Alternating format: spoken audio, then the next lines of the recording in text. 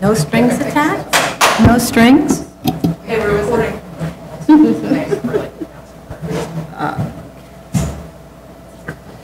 Good morning. This is the New York City Board of Standards and Appeals Public Review Session for June 25th, 2018. Whoa. Hey, whoa is right. We'll begin with the special order calendar, decision items. Actually, one decision item from the zoning calendar, item number 1, 3114 BZ, 165 Spencer Street, Brooklyn. At long last, we have a revised letter that is specific to the site, to the school, and its safety within the district, which was the concern, the environmental concern. And I just wanted to check with Tracy that in terms of that, the vapor barrier, which we talked about a really long time ago, there's no need for some kind of a condition about maintaining a vapor barrier. That was an old conversation. So we put it as a condition as per the approval letter. Okay, so we don't have to decide what it is right now, but we should phrase whatever that language is. We reference the DEP approval letter. The DEP. In the resolution. Yes. And if it could be a condition, because I don't think they've installed the paper. I'm not sure, but I don't think they installed. This was something we talked about, I saw in my notes from like April of 2015. Yeah, I think it was before I started. Yes, so if we could just dig up that letter to make sure so council has it. Yeah, okay. Great, thanks. Item number 2, 16998 BZ, 3141 Bailey Avenue, the Bronx. Okay, so, sorry. They submitted updated photos showing planting and paving. And then they said that they're awaiting new ones because the tenant didn't appear to know what a curb was, so didn't install curbs along the planting beds. But it's not really it's the owner to explain to the tenant what to do, not the other way around. It's Apparently there's a little bit of confusion about whose responsibility. Yeah, clearly, but if all three of them were there at the same time. Anyway. So, so they're going to be doing that, and hopefully they'll have installed. He said he'll have pictures for us tomorrow. Yeah, if they are in fact ready. Yeah. Continued hearing items. Item number 3, 41350 BZ, 691 East 149th Street, the Bronx.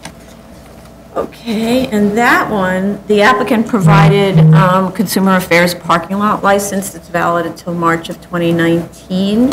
They also provided a printout, and then I went on to the Biz website to show that they filed, as we requested, an alteration type 1 to amend the C of O, and the intention of it was to show the parking lot, which is an as-of-right use in the district.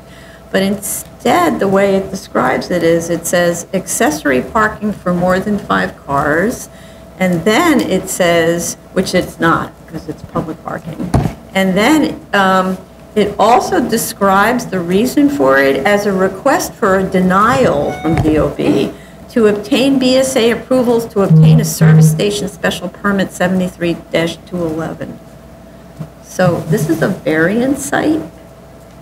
So somebody didn't speak to their expediter and actually tell them what they needed to do. So the filing is really incorrect. And what we were trying to do is get that parking lot legalized on the CO, cleared up so that BSA in future never has to think about what that thing is again, even though it's on the same zoning law. So, yeah. Item number 4, 10192 BZ, 6898 East Burnside Avenue, the Bronx. Okay. The applicant provided records from the BSA file. That was really good. Yeah. That shows that the parking area was always intended to be rented on a monthly basis to residents, actually an apartment building right nearby. They provided a much better proof of continuity of use in the form of rent payments connected with leases, and the payments went year by year, so I thought that was super helpful.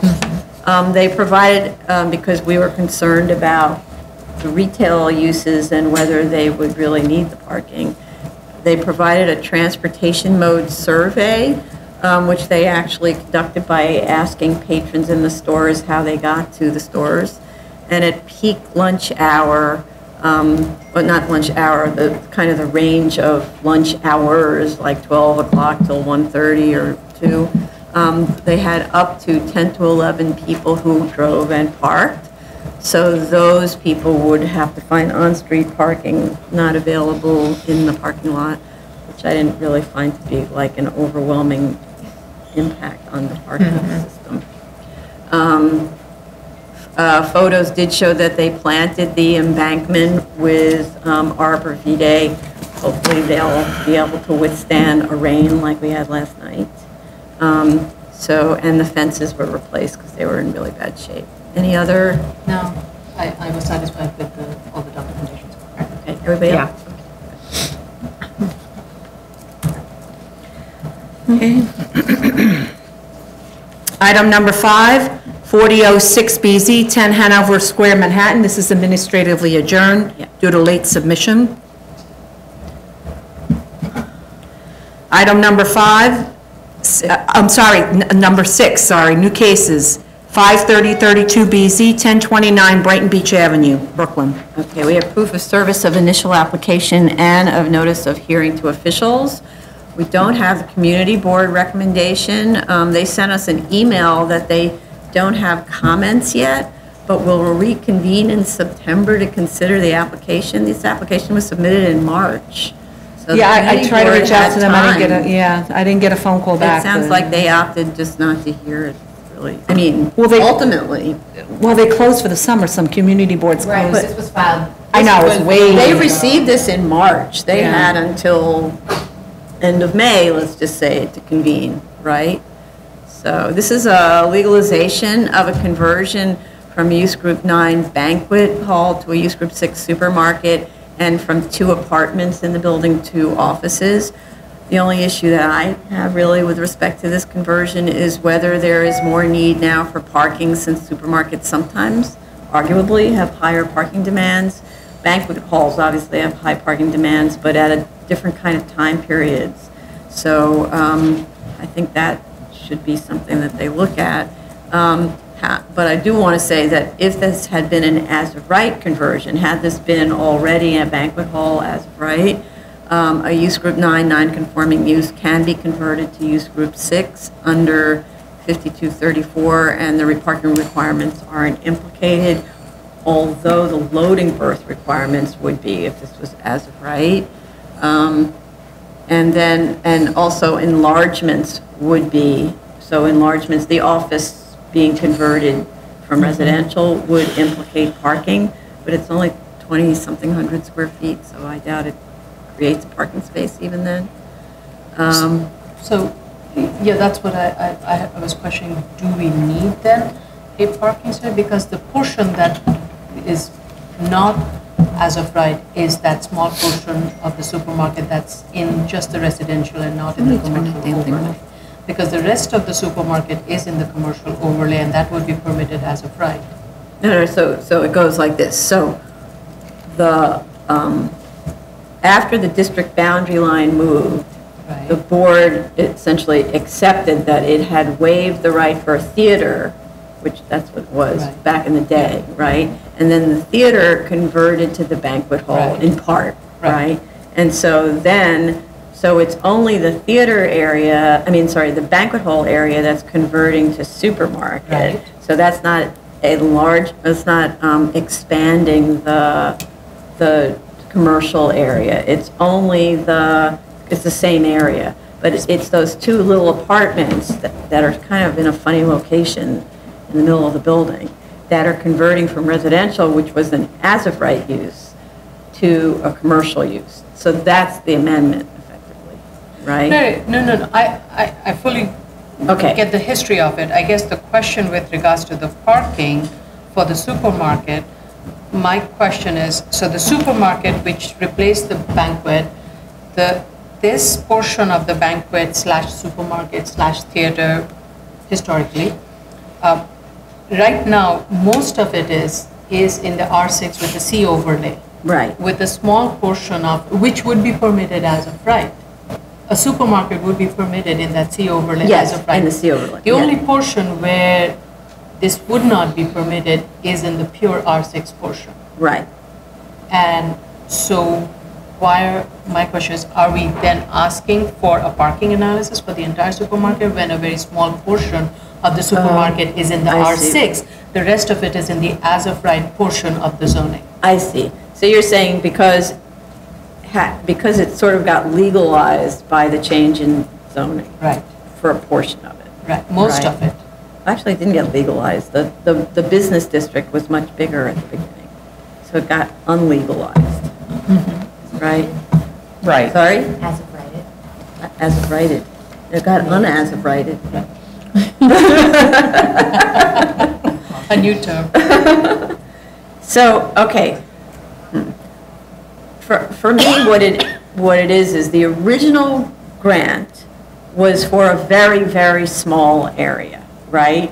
Then when the zoning district boundary moved, the board just sort of accepted, what are you going to do? The zoning district boundary moved. And so, so the scope of the waiver didn't change, right? So you could even argue that the waiver goes Goes to the end of the lot line, Yes. which bleeds into what would be where a non-commercial use would not be permitted. be permitted. I mean, that's what I would think, because the change in zoning was in 1961. Yeah, So this has been in existence from before to after. Probably the only thing you would talk about would be the apartments. If they would generate a parking requirement, because that's the only Yeah. newly But they're commercial permitted space, as of- right? No, because now they're turned into commercial space. so that's Okay. actually a new waiver.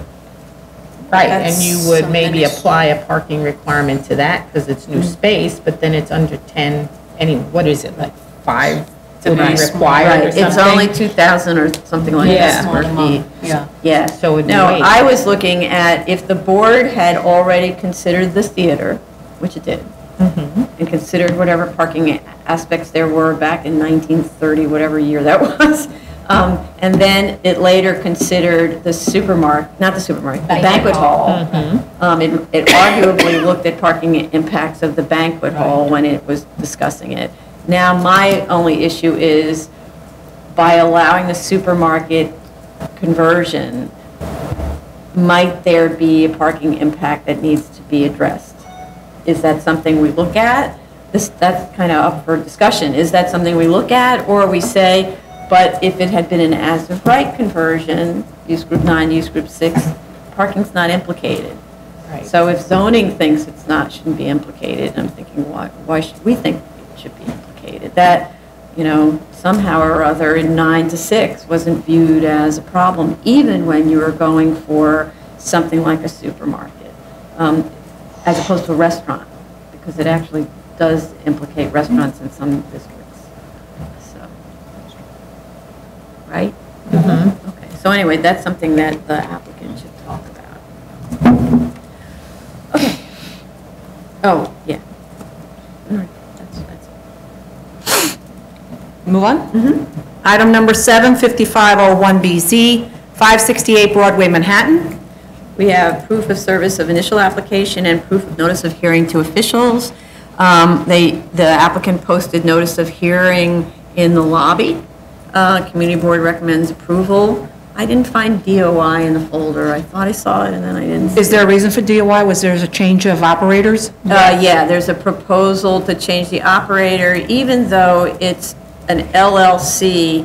That's what I'm not really sure how this works. So Bliss is the current operator. They're going to be switching to an LLC that is solely owned by Bliss. It's the same So operator. they don't really exist yet, I guess. I don't know The whether same the LLC. thing. So it's effectively the same operator under a different AKA sort of, or If the DBA. principals haven't changed, then why? Right, it's the same sole member, yeah. They're asking for reflect change. Yes, they want to make clear that this LLC OSW. Okay, so now. Yeah, I don't know the DOI, they're not going to turn up anything because I don't think it exists or it's But at least they operating recommend yet. DOI, the current. Yes. Okay, so I need questionnaires just then. Do you have the do question? that. Did you submit the questionnaires? Yeah. All All right, I'll check on this. Okay. I'll see what I happens. don't really know if we need that, but, okay. I just had one comment. The licenses that were submitted into the file, some of the licenses have expired. I know. All right, I'll print them out. And the request is also to amend the hours of operation. Right. Extended to Sunday. Right. But the community board was fine Okay. with it, and they posted in the lobby, Right. so Yeah.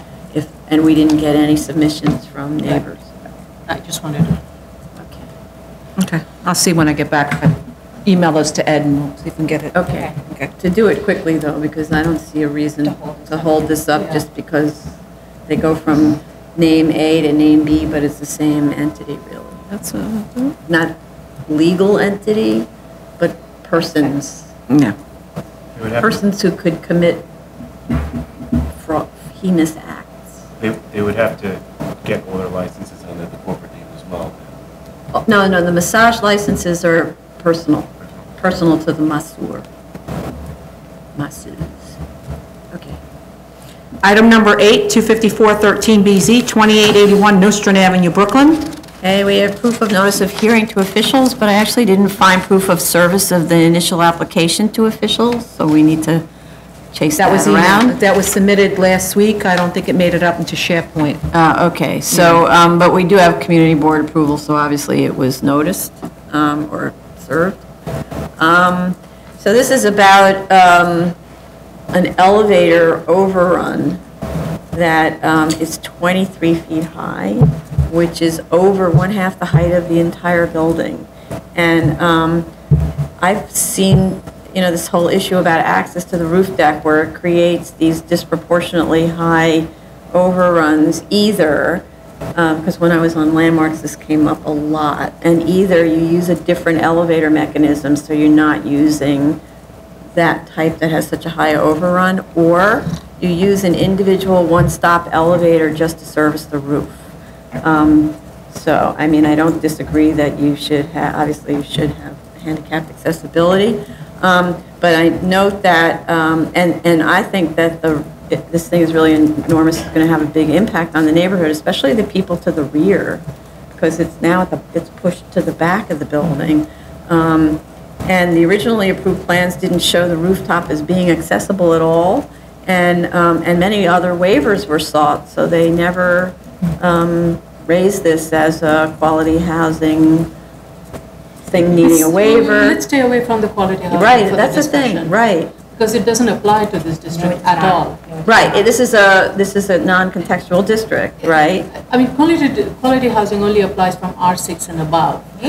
The zoning district Yes. that is Oh, being, zoning good district point. that is being proposed, well, the zoning. R2. Yes. Okay, even, let alone the underlying zoning, whatever it was built at, the FAR, and any of the resolutions that I read of the past didn't refer to that it is being built similar to a quality housing. There was no reference of it. Right. And so there's no way to make that connection and therefore say big quality housing requires it. And if it did, then the plans definitely would have had to show a rooftop with an Right. access and whatever activities that would have to be done. I'm not comfortable making that connection. Yes, I agree with you. So I didn't realize this, I didn't make that connection. I mean, that you don't have quality housing higher than lower than an R6, but that's the argument they're giving, that we must, right? So clearly they mustn't, and if they've been rejected by DOB because they must, because that's the implication. The building is already built, right? And the implication is they're not able to get sign off from DOB because they need to get, they need to have access to the roof, but not if it's not a quality housing building. First of all, the underlying zoning, it does not fall in that quality housing thing. Second of all, even if DSA had said, okay, we're going to allow this waiver, provided you built it pursuant to quality housing. That's not there in the resolution. So Right. I'm not sure where DOB is making that a requirement. And it may Other not than- be. I don't Right. think they would, because they would just go by whatever the Whatever we BSA would grant have. is. They're Yeah. not going to second guess it or question it. Right. They figure, Right. okay, BSA grant, it's out of our hands. Right. Right, right. So the question is this an amenity now that they want to provide to enhance the attractiveness that they had not discussed before. And if it is, then it We should shouldn't be, analyze yeah, it it shouldn't be in- considered unless you're going to now reopen the findings. Okay. Yeah, that's how I would review it. And Okay. yes, it's good to have an elevator access there. You would need it for, not for just service, for recreational purposes, AD access, but also for any service purposes. No, you may don't. need it. No, you don't need it Just for to service Heavy purposes. bulk stuff, I'm just kind of saying it. out Yeah. there. That's not the necessary. But then we should analyze it and review the rooftop and see what the design, what the programming of that is, and include that into the financials. Right, because a very high bulkhead, I'm not sure we would have approved back then, because I remember a lot of conversation about the small homes in the rear Yes. and the impact on the character of the neighborhood for those And small the height homes in was the rear. reduced Yeah, based on so that. I can't imagine that we would have considered that at the time. Okay. I think the approach needs to be slightly different from what has been presented. Yes, very important. Thank you, both of you.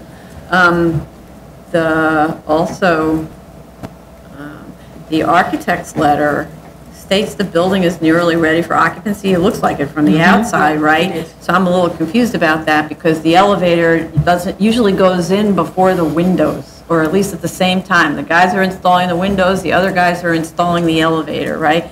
So I'd like, what is the status of that installation? You know, too bad if you've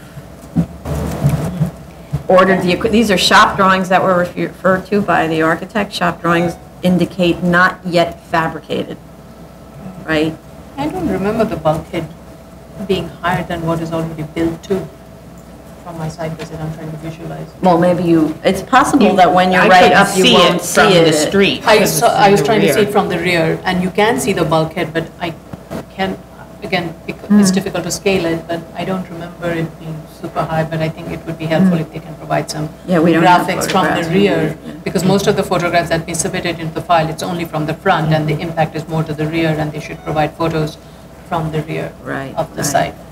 I was looking at my. But I don't the see, photos I if took. they're just doing this as an amenity and they want this as an amenity, implicating findings, et cetera, but then it can easily be a one-stop elevator. There's no Sorry. reason for such a big bulkhead. Yeah, it's not. Yeah, oh, it's not, It's yeah, not. right. You can tell that that's the Scared me. 10-foot Yeah, bulkhead the that there was original. before. The You want me to original, pass yeah. it to them? Yeah.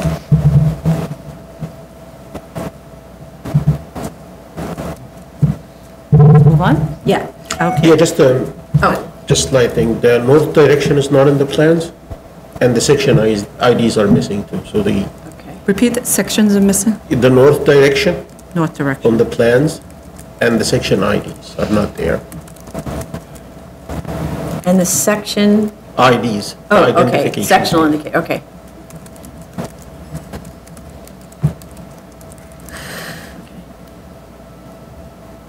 Okay. Yeah.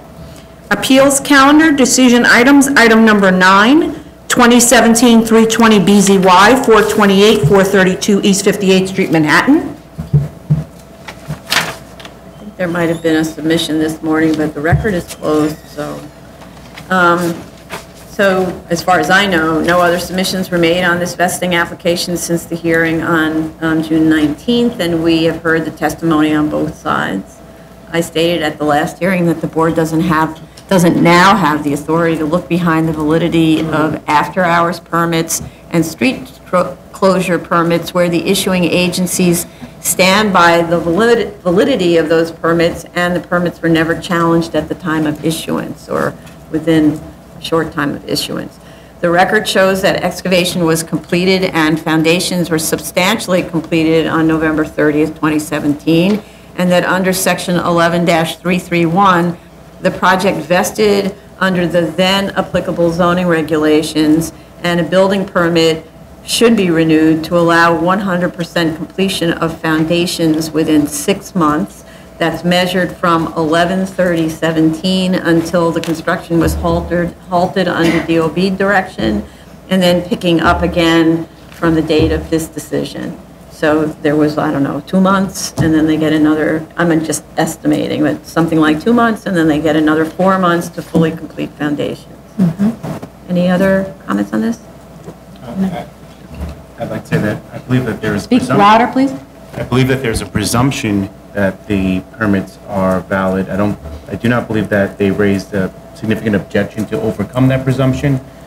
And looking at what was how much of the foundation was done and what dates and times the work was, even if those permits, it seems like even if we don't count the work done during those permits that are in question, they still would have been substantial, it still would have substantial. Well, it depends on which permits you're talking about, right? Street closure was the one that they eliminated the 18th and the 30th, I guess, was the street closure permits, but 18th and something else. But there's also the after-hours permits, which were on many different days. I don't believe we've taken those apart to find out, I don't think we should say there's a presumption, Yeah. Yes. because I Yes. think it's been fully vetted by the issuing agencies, and they have Yes. determined those permits to be valid. At least from our side, it's not an assumption. We contacted the Right. DOT and they indicated that these permits were valid. So I would it's have not to an say assumption. it's not a presumption, it's a reliance on the statement by the issuing agency that the permits are valid. And unless someone contests their validity, and then we have all the facts with which we can dig deep into permitting processes and how those specific permits were issued and all of that, we don't look behind it, right? And so investing cases, which we see a lot of, right, there is always the question to DOB, was this a validly issued permit, right? DOB says, yes, we take that. And in this case, there was also the street closure, DOT said, yes, we take that. It's different when somebody within that administrative review period contests the validity of the permits, then we need stacks and stacks of factual information. What is the agency basing its issuance on? What were the conditions that were, what information was provided by the applicant, et cetera, et cetera. So we weren't presented with any of that at the time at which we should have been presented, which was within something like 30 days of the issuance of the permits, right? Which it sounds like the community was aware of. They knew the streets were closed. They knew there were after-hours work that was ongoing. So it seems like that's when they should have gone to DOB and said, hey, what are you guys doing issuing those permits after hours? They knew it was like a building 65-story to be, and actually the enactment of the new zoning, or the zoning change, was too late to like prevent that kind of gigantic tower in the area. I believe that the main reason that this project is vested is because the action from the beginning was kind of slow. I don't know from which side, from the community, from whoever, but it took them too long to like put this zoning change in action, and that. Well, That's really Did it not help? it's relevant. not relevant to us, right? Yeah. We're just looking at Facts, yes. I because understand. the fact is zoning changes happen for all kinds of reasons, initiated from all different places, and then there are projects that are caught in it somehow in their construction process. That's all we look at. We look at how far, what's the investment effectively of the owner into something that relies on that permit, and that's all. So it doesn't matter who got where first or wherever, it's whether or not the work was completed prior to the zoning change. That's all the... No, I'm not mentioning this I mentioned this for future cases if No, but That's we're not not giving finding. advice to anybody about how to, because, rushes, people rushing to do things are on all sides. Right. So, okay. All right. Continued hearing items, item number 10, 10215A, 1088 Rossville Avenue, Staten Island. We have DEP sign-off, but this is something mysterious. We still don't have DOT sign-off. This is building in the bed of a map street. No, reach that, I'll do it again today. So I'm not really understanding it, so there's and the other part of this, what's so confusing, there's an existing house. The existing house and the same structure are in the same place, so unless there's a proposal to condemn the house to widen the street. And DOT recently improved that street. They recently repaved it and built a new sidewalk, so. So it seems like they were fully aware of if they wanted to, they would have done it, they didn't. So Yeah, so this was something where I had asked that you send them a note that we're going to decide on this tomorrow. I had Because I don't know how much more both time. messages, I left both Yeah, messages and but everything, you- saying we you wanted left to close this phone out. We wanted to close this out on Tuesday and that Yeah, we needed okay. a letter. So I'll Because reach out again this is a today. situation that's so confusing because there's an existing building. It's different when it's a vacant lot and we don't know and we see that, oh my God, it could make an incredible extension of the street system. There's a house there that's been there. All they're doing is enlarging the house vertically. So, yeah, All right, okay. I'll try again. Item number 11, 2016-4253A, 565 St. John's Place, Brooklyn. We received no submission, Right, so this is, we warned them actually. and we sent a letter. Yeah, we sent them a dismissal warning letter, and we received nothing unless anyone found something. So tomorrow we will vote on this one way or the other, either a determination or a dismissal for failure to prosecute. We only had one hearing ever on this.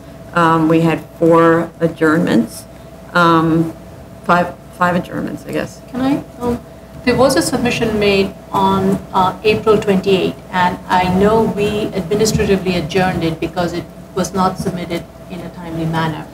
And I was of the understanding at the next hearing, which is today's hearing, we would be basing a decisions based on the 428 submission. Then that means we're making a decision as Right. opposed to a dismissal, right? Which I think, by the way, is the right way to go, because this is that strange site where we're asking for vested rights, Wait a minute. and the plans don't look anything like what was built. When did you see a decision in April? Because this is, A submission. There I was see this- April 2017. There was, I have something that's dated 428, was In the 2017. 2017, Not maybe. 2018, yeah, 2017. Yeah, I was going to go back and look, Yeah. so, but I don't think, so what we were told over this time was they were meeting with DOB. Right. And I'm kind of curious, like, what are they meeting with DOB about? It's a legal structure, take Yeah, it down. if you call that curable error, well, then go ahead and cure it and then have a conversation with us, right? But at the moment, there's this structure that looks nothing like the drawings. So I think it's pretty clear that what they were intending to build wasn't what they they wanted to vest for, right? So, yeah, so, that's interesting about these cases that go on, where you need to put the year in your notes. Yes, know. because you lose That's sight exactly of when what it's, And I don't think we had a hearing on 420. No, April 31st. the last hearing was February 28th, and then it was adjourned on Right. May 16th, Right, 2017. 430th was, because I have, after that, my note says 430th, nothing was submitted, 551 at DOB, and then we had scheduled it for hearing, and 51 we said dismissal warning to be sent, and then. Which we did. And then the next hearing was scheduled, which is tomorrow. Right. So that's why All right, we'll check We'll the check. file, so everybody. the file, I just loaded just the looked? file on this morning. I just opened that. It is 2017. Okay. And it was probably one of those later initial submissions that should have been factored into the application initial hearing folder. okay, thank you. Yeah, I didn't see anything new from them, but I saw something that caught my eye. I want to put it on the record. I saw a letter from the structural engineer talking about 2 scary things. And This is I from just want to put them, 428? yes, I want to put them on the record, just in case if they are listening, or if the DOB is listening to us. Hey, I saw 2 letters, one from the structural engineer that these 2 letters, the structural engineer is referring to a wall that need bracing. He didn't mention which wall is that. I'm not sure if this wall is raised or not. If it's not, and it's a safety issue, please, somebody should take care of this. The second thing, and it was actually weird, in a letter from the structure engineer, he's sending this to whom it may concern, I guess, and he's saying that the building could support 2 additional, actually, he said 2 new floors.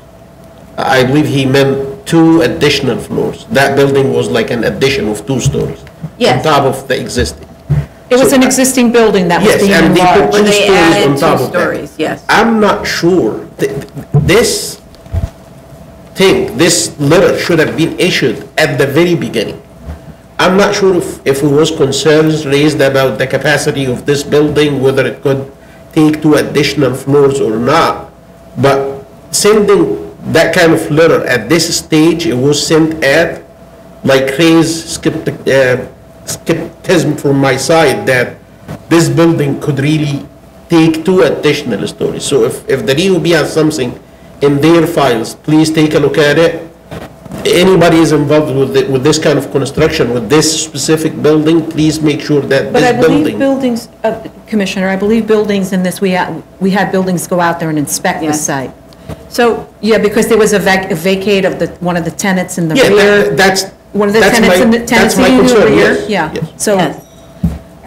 When you see construction started and then issues was raised that, Holes in the oh, this floor, building, things like the that. floor is sagging, it's sinking, and then all of a sudden the structure engineer issue a letter like this, no, the building is good, it can take 2 additional floors.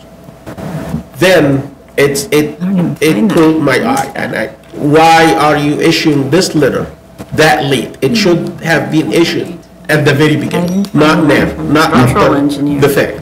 So, So one of the things that we had asked way back then was, since the building was built larger in floor plate than it was allowed to be, it was penetrating a side yard and a front yard setback, we asked, if you're going to actually remove that illegal construction, can you do it without basically demolishing the entire addition? Right? That was a question that we posed, but I don't think they ever responded to that. So, because the 428 submission, I don't actually, I don't know. I don't know if that they ever responded to that question.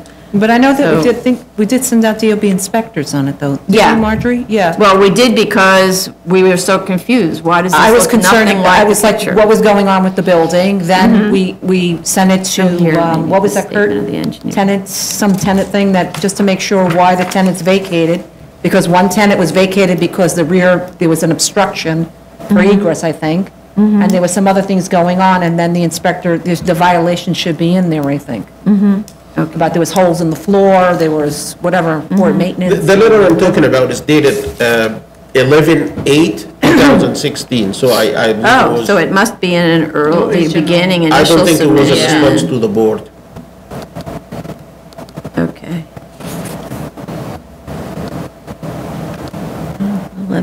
11/8/2016. Structural plans? No. Structural Then- engineer statement, Yes, that's the one. yes. Marjorie. Oh, I see it. Okay. So this was it with the initial submission then? It's just a 3-line letter. Yeah, exactly, yes.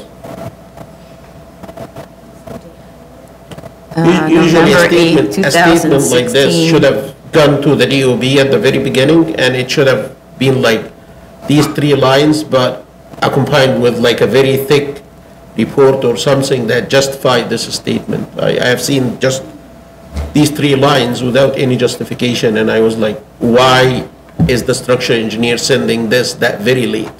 So, Well, this might have been related to them submitting something to DOB to show that they can add those 2 floors to the existing building, and it just got put into our folder as just part of the big filing. Because this was a vesting application, right? Yes. So this isn't really related to vesting. So it might have been a letter provided to DOB But isn't- for DOB's benefit. isn't it late in the process? I believe that they submitted something like that to the DOB before they obtained the permit, which was probably Yes. 2015. So why is this being sent in 2016 and almost like November 2016? That was like very late in the process, so. I don't know. I don't know the answer to your question. It could be nothing, it could be a big deal. I just wanted to like make sure that we paid But, attention to this and we put it in the record. So- Okay, but as Tony said, DOB was sent out to inspect. So if they saw flaws, if they saw danger in the structure, presumably they would have seen it. But in addition to which, the entire structure is illegal. So if it doesn't vest, it comes down, Okay. right? So should it be then dismissal? or- No, I think we should vote based on the materials that we Yes, have, because I I don't agree. think they were going to persuade us that they'd vested with this illegal structure.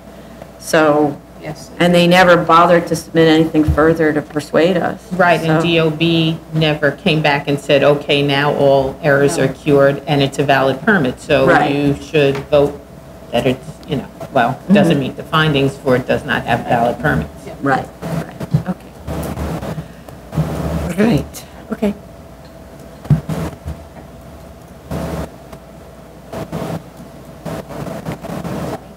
I'm sorry, I was just looking at the violations, sorry. Item number 12, 2016-4296A and 4298A, 3236, 3238 Schley Avenue, and 580 Clarence Avenue, the Bronx. At the prior hearing, we had questions about the sidewalk continuity, the imposition of one of the houses on the required front yard, and compliance with the side yard regulations 23-461A.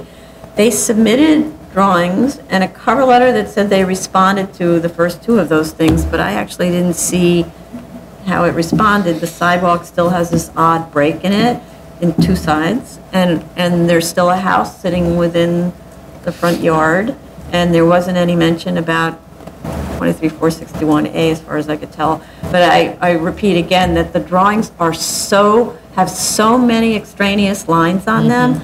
I don't know what, and that's what I said at the last two hearings, that I don't know what those lines are there for from our perspective, and it makes it extremely difficult to figure out what's going on. So if in fact the sidewalks are lining up but you can't tell because of the extraneous lines, then take out those lines. And if in fact the house doesn't penetrate the front yard, then show us how it's not penetrating the front yard. Or just give us a blow-up of that intersection But without. it's not just this one, it's the one, oh, okay, so it's this, sorry, it's it's this just one this here one. that It's penetrates this- the front yeah. yard, yeah. It's just this one. Yeah, and it's kind of like just take off that corner, chamfer the corner, and it doesn't penetrate the front yard. It's not that hard to do.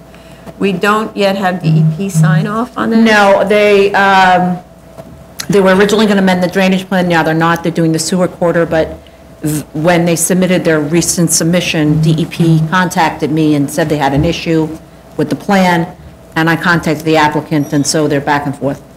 Okay, and then we haven't had DOT review the sidewalk continuity issue. I mean, they need to make it continuous, but we haven't had a DOT review of this issue. So they should be looking at the drawings. Anybody Sidewalk else? continuity, okay. Yeah. Also, I think Commissioner raised the comment about the dimensions and the square footage. Yeah, I was just comparing the plans that were submitted on November There's a square 29, footage increase. 2017, and to the latest submission. And I sent an email to the the applicant. dimensions that are lot size dimension, the lot area dimensions that are listed, shows that there is a change in the dimensions for lots 110 and 111. Though when you look at the lot dimensions, they're the same. So somewhere the lot size is reducing because the lot area is reducing. And when I'm looking at the boundary lot line dimensions, they're exactly the same. So it's not, and it could be that in the front, some reduction happened, but there isn't any dimension given that is helping me gauge that. And I think if that dimension in the front, since it's a pie, if that dimension in the front of the pie becomes less, it cannot be the same. It would almost have to be the same unless there's some jig or a jag on the line, which it's not showing. So it's just a simple drawing error, probably, that can be clarified. Anybody else?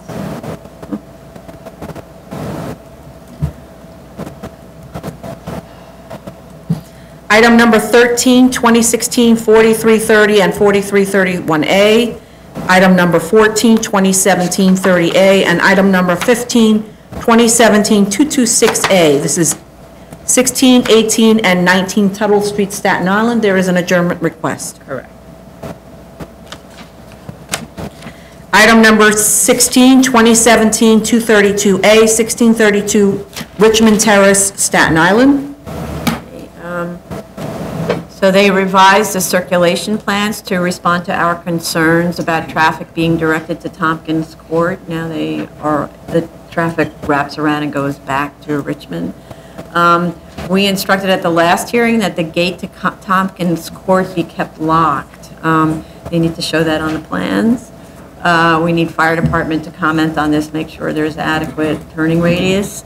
And I didn't see on the plans the conditions that the fire department had required of them. We need one set of plans that's going to be the ones that we stamp, that has all of the conditions on them, which included the entire building must be fully sprinklered, the frontage space, standing space located on the main front entrance shall have roadway markings stating no standing anytime fire zone. I did see that note on one drawing, but not on the other drawings, and so that's the thing, we can't have multiple drawings with different information. It said, all Siamese connection locations shall be maintained free from all obstructions and have a serviceable hydrant within 100 feet. An approved sign must be posted in the vicinity of the main front entrance, which indicates the direction and distance to all Siamese locations.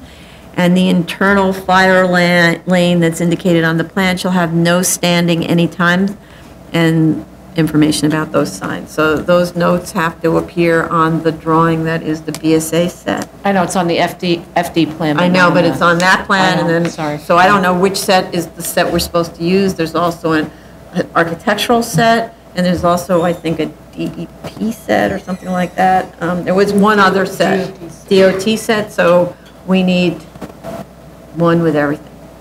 I just wanted for my own clarification.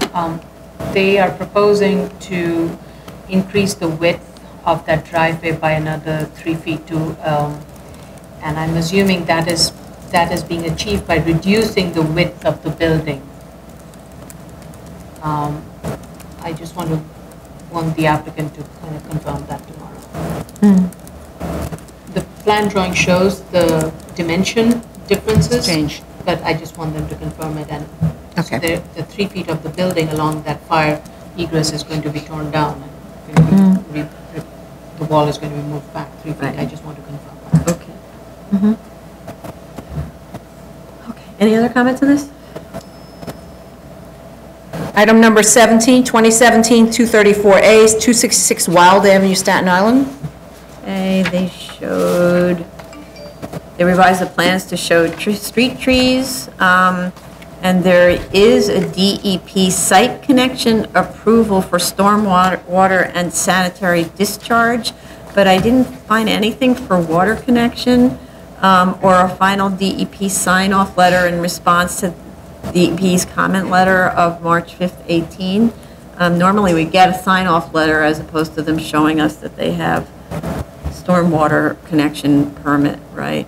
I also didn't find final, fire department's final sign-off in response to fire department's May 14th comment letter. Okay. Hopefully fire department will have something.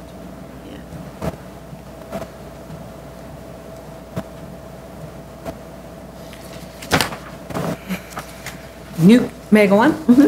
New cases, item number 18, 2016, 4473A, 274 East 3rd Street, Manhattan. This is an MDL waiver. Okay, we have proof of service of initial application to DOB, but I don't find notice of hearing to DOB, which they're supposed to happen, so please show us that. This case has opposition represented by counsel. We also have a letter of opposition from a neighbor on the second floor and a common letter of opposition from 7 neighbors dated February 28, 17.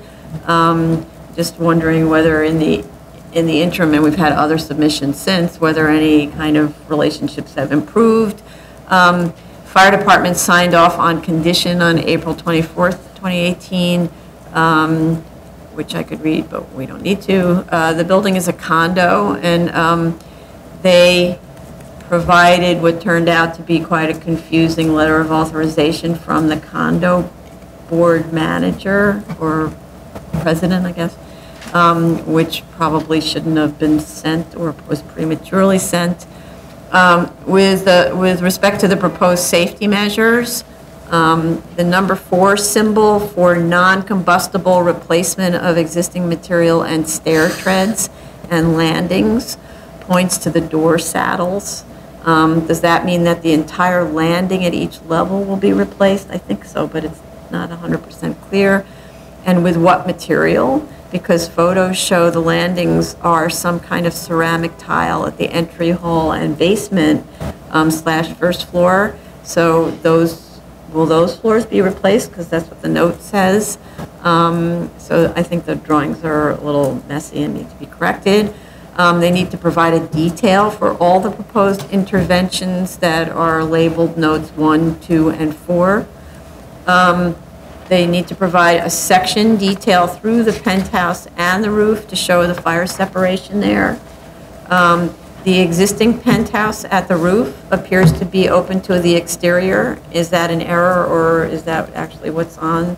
In fact, is it more like an open shed? It kind of reads like that, but I didn't really understand that. They need to show the heights of the parapets above the roof, and show that it is continuous across the roof in Plan P009, unless somehow the proposal is to remove it. So there's a high parapet that you have to step over in order to go from one side of the roof to the other. The proposed penthouse appears to have a second door without a swing shown leading to the fire stair, and a third door without a swing leading to the roof. I don't know how you have a door that doesn't have a swing. They need to indicate that. And I'm not sure that you're allowed to have 3 doors on a fire stair. So that's something fire department should probably comment on. And with respect to that stairs, the photos show it's in rather poor condition. So is there a proposal also to upgrade the enclosure of that fire stair? The masonry looks like it's in bad shape.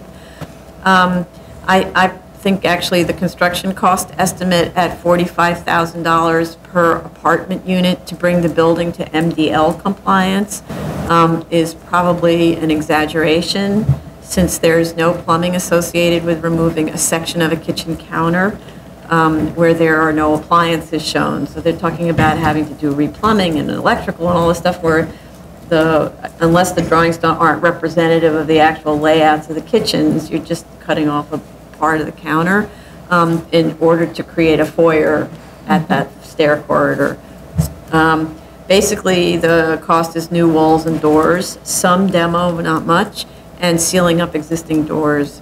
But nonetheless, in spite of all that, the BSA has granted waivers of this type before, where the scope of the fire safety improvements look like what is proposed here, more or less. Opposition complains about the proposed plans not taking into account certain clear access paths and access doors to the bulkhead. The plans provided indicate that the door in question is related to a roof deck and not the existing penthouse. So I'm not really understanding what that access issue is that opposition is complaining about, other than a private contract, which is not our domain.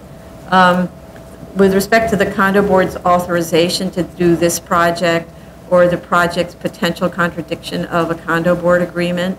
That's a civil matter that cannot be resolved by the BSA. And we've had this kind of thing before where there's a civil suit brewing, and the BSA cannot be used to resolve a civil matter. So the owners need to work this out and decide whether or not they're going to allow this roof access, and then the BSA will do its work. But there's no purpose in the BSA granting an approval or working back and forth about details and all of that if it turns out that the condo board is not going to approve it, or this is going to go into litigation or something like that. And we've had issues like this with easements and so on, where we wait for the easement issue to get resolved, and then we proceed. So, any other comments on that? I don't know to what extent these technical questions should be raised, since we are questioning the basic merits of it. But we're not questioning the merits. I mean, No. Well, I'm saying we have a letter of authorization from the representative for the condo board, simply allowing them to file the application. But what they're trying to do is use the BSA by saying, in fact, that's what the applicant's letter says. We can't move forward unless we have the BSA grant. That's a true statement, but you also can't move forward unless the condo board will allow you to occupy this project. If the condo board doesn't allow it, there's no purpose in us continuing. Yeah, I would definitely like to understand to what extent we need to understand the board, their condo board's operation. Like, shouldn't they have reviewed these plans beforehand just to kind of get a rough idea of what this proposal is really was? up to them. They could be the condo boards that never look at anything. They could be the condo boards that hire 6 architects that look at everything and all contradict each other. That's their business. That's how they do it, right? But the fact that we have counsel representing opposition, we have sort of petition from several of the property owners who, in the end, get to decide what happens in their building, unless that's not what the condo agreement looks like, because maybe it's a condo agreement that says every man for himself. I mean, each one's different, right? Especially in these little buildings. My only technical question, it was more for fire department, is the roof has a 6-foot clear access path which goes from front to the back, and there's one existing penthouse extension which is located far away from that clear path. However, this proposal will be right in the middle of that, and I wanted to know, is that something FDNY had approved, or is that all consistent with all the other fire safety measures that is being applied here? Right. Fire department actually signed off on this initially, but I don't know what they looked at in terms of the obstruction of that path. So, I just had some general questions.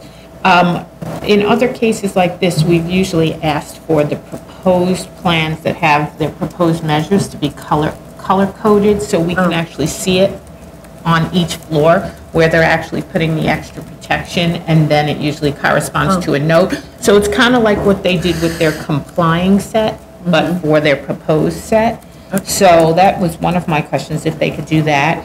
And then the other question was, the narrative was not fully stating the fire hour rating of the addition of the second layer of type X fire code gypsum board to the underside of every staircase, and the addition of the 2 layers of the 5/8 gypsum board to the cellar ceiling. that was And also, I had a question about the addition of the 2-hour fire-rated wall construction to the first floor public wall. In other cases, we've actually seen them reinforce all of the common areas straight up to the roof, because you actually are expanding, and that it is a different type of ownership, because it's usually the person owns the building, and maybe we've felt that they have more money that they could spend to actually ensure the safety of people, but it seems like they're actually just securing the first floor, and it doesn't appear that they're doing anything to kind of secure the fire rating of the core going all the way up.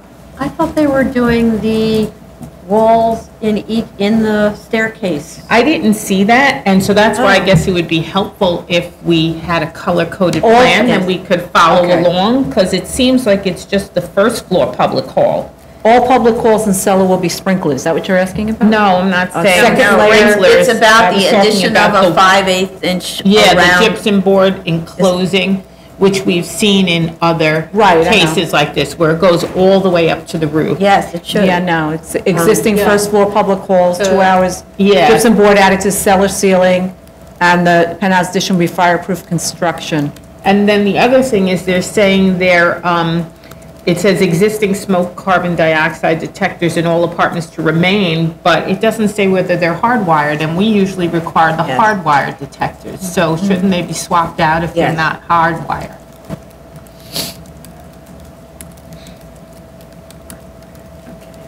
You would think they would be hardwired. But yeah, okay. It's interesting. So are you on drawings? Yeah. Yeah, because those little keys, see 1, 2, 3, look at 1, 2, 3, 4 over here. All common areas with No. Yeah, all common areas to be outfitted with sprinklers and cellar to be fully sprinkler, final sprinkler layout. Provide second layer of type X fire core gyp board to underside of all stairs and replace existing materials, stair treads and landings.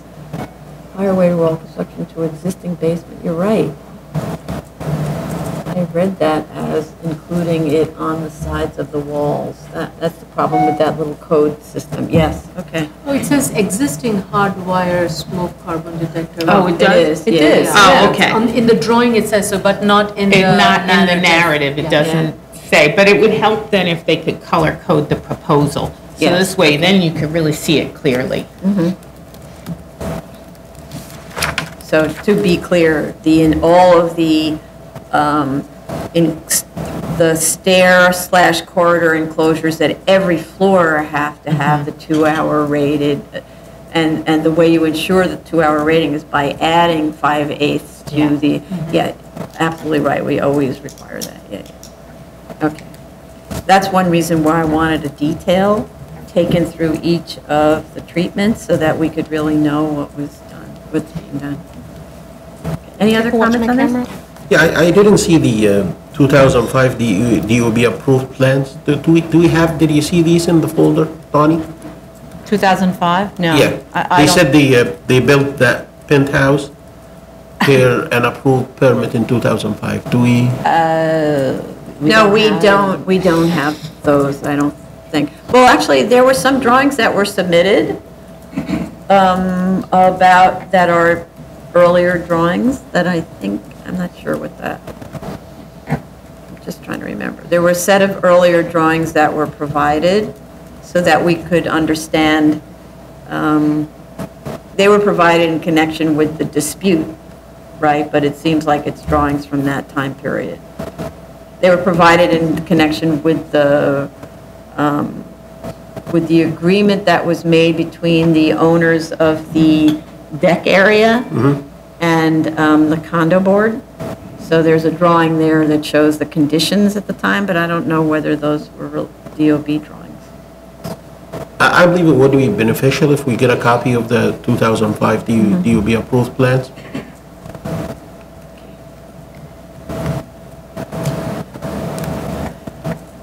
Okay. All right.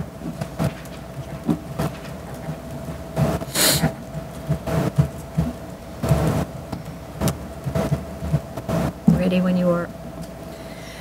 Zoning calendar decision items, item number 19, 2016-4301BZ. You going to read the address? I'm sorry, 136 Oxford Street, Brooklyn. That's what I said it. She's multitasking. Okay. Sorry. Sorry. Good. Plans were revised to include the conditions of the CCD1, and then they recently received a ZRD1 for flood zone compliance, which we'll use as a model because they were able to get a good response. One of the conditions of the ZRD1 was that they provide 2 forms of mitigation because they're lifting the building higher than 9 feet. And they said that, the commissioner said that, a balcony, projecting balconies didn't count as mitigation. So I wasn't really sure whether the correction that was made actually complies, because it's not really a balcony, it's actually a covered porch. There's sort of this extended sort of roof thing over this thing that might be considered a porch now, because there's a staircase that goes down. So I would just say that, we could condition that on the ZRD1 for mitigation elements being complied with, and also that the project has to comply fully with Article 6, Chapter 4. But the other thing that's missing from the drawings, which needs to be added right away, is the note that I requested several requests ago, be added to the plans, which says, removal of existing walls and joists in excess of that shown on the approved BSA plans will void the special permit. So that's not on the drawings. Okay.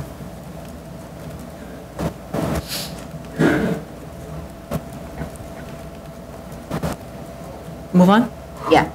Continued hearing items, item number 20, 226, 14BZ, 14702 76 Road, Queens, and I'll have the applicant's name changed. It's actually Jay Goldstein. Yeah. Sorry, I didn't So, realize. and with respect to that, we don't have, since representation changed, we need a new owner's authorization form. We don't have that. I didn't see any changes to the plans, actually, other than the addition of a refrigerated trash room, very small, which I thought was in a very odd place, given the location of the kitchen, far away from it, and egress to the street. So I'm imagining them dragging, kind of dripping garbage bags down the stairs and through an operating class or something like that. My biggest problem with this project is that the building is very large and it is attached to this little house. They're treating it as part of the semi-attached, detached, right? And most of the time when we see these kinds of projects, there's a small side yard that separates the buildings from each other. So my first main reaction, which is consistent with how I reacted the last time, is that the building needs to be separated with like a 5-foot side yard. The last time that we talked about this, there was a lot of focus on the subject of the rabbinical court, and now the subject of the rabbinical court seems to have been disappeared or suppressed, or I don't know what. Minimized. Yeah. There's another one, downplayed. Well, I think their argument is that the primary uses during the Sabbath and all of the spaces in the building is going to be utilized and will be needed. So it's only for all the religious purposes, all of these spaces will be used. So for those non-religious days, it will serve extra service. Mm-hmm. But that's not what's driving it. It's really the Sabbath that's driving say, right? That's what they say. But then I didn't see the daily, so they submitted August 2nd, 2017, and September 18th, 2014. I didn't realize it's been going on for so long. A daily schedule and a programmatic needs analysis. Neither of those are updated. So you don't see, actually, there's sort of this general narrative that talks about how those rooms will be used, but you don't see the kind of hourly, daily usage that we really should see to prove that it's got a purpose other than what was stated earlier, which is really servicing not the congregation specifically, but a very large community, right? Right, like the narrative just says now that, well, it's part of the rabbi's job to counsel people in the congregation, and so they want to have the room for him to do that and to have the flexibility to counsel in large groups and small groups, and the ability to provide privacy for people waiting and people in sessions so that they don't see each other. Right. So. Right. So, it's true that rabbis need an office and so on, but, we can't unlearn what we know, right? Or what we learned already. And unless the program truly has changed, you need to explain to us better how that extra floor, which is making the building tall, is actually needed in connection with the sort of day-to-day operations of a synagogue that's got a children's teaching program and all that. Right, but they do, I mean, to me, they do talk about the children's program in greater depth in terms of breaking apart all the ages Yes. and putting them in different rooms, which kind of fills the rooms, so to speak. And if we didn't know what we know now, Right. let's say, or what we knew before, rabbinical court kind of thing, we have approved a rabbi's study and a rabbi's Yes. small library and conference room. So it's not unusual to see that kind of thing on the top floor. Right. So I personally am happy to see the rabbinical court discussion stricken from the newest submission.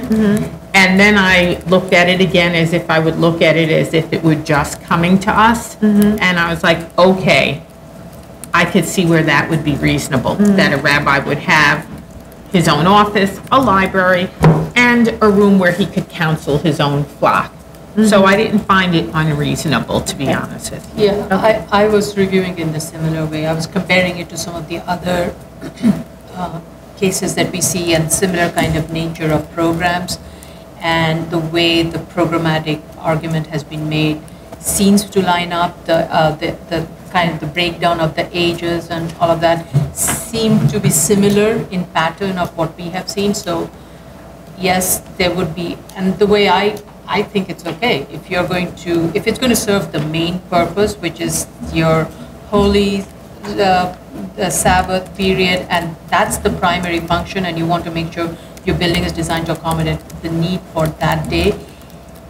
And if there are extra days that can be used for something else, repurposing, I think that's fine.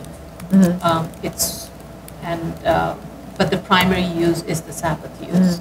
And I was okay with that. That's how I read it, and I was comparing it with some of the other cases that how we look at the programmatic breakdown. So, Okay. so I felt okay. And relative, I just wanted to throw in that they need to provide the side elevations and the proposed materials, which we asked for at the last hearing. But what about the scale of the building and its relationship to the little guy next door? This is a row of attached homes in that whole neighborhood. The way this building should be looked at is like, it's oftentimes you see attached buildings where the ends are a little bit bigger, they're like bookends. And I see this as a bookend of that. And right across the street, there is a very large, I think it's a synagogue or yeshiva, I'm not sure, but it's a 200 by 200 huge site. This is much smaller in comparison, and it's going to be a bookend of it. And there really is not much of a sidewalk along that street, which is kind of, all the buildings have the side to it. They really don't face it, they don't use it. So I never had an issue with that side yard at the beginning. My concern was trying to maximize the front and the back, and they have tried to do that as much as they could by extending the cellar space as much to the front in the lower floors. I was okay with it, especially the way typically you see these bookend homes tend to be a little bit bigger on the sides. So I kind of took it as that from a neighborhood character point of view. I mean, I think in this area, we've seen other cases of synagogues that were on the corner like that at the end of the row house that were larger. I think probably the applicant could make its case by pointing those out, because I don't believe this is the only one. I believe there have been a couple of others that we have approved That were back in the day. attached like this? That were, yeah, because this whole neighborhood is almost the same exact housing stock, two-story attached row houses, one after another, block after block after block. But on the corners, sometimes you see a synagogue. Yeah. And it's larger, and it has like almost total lot coverage. You know, so it'd be helpful if they would point that out, then that could be more convincing of their character case.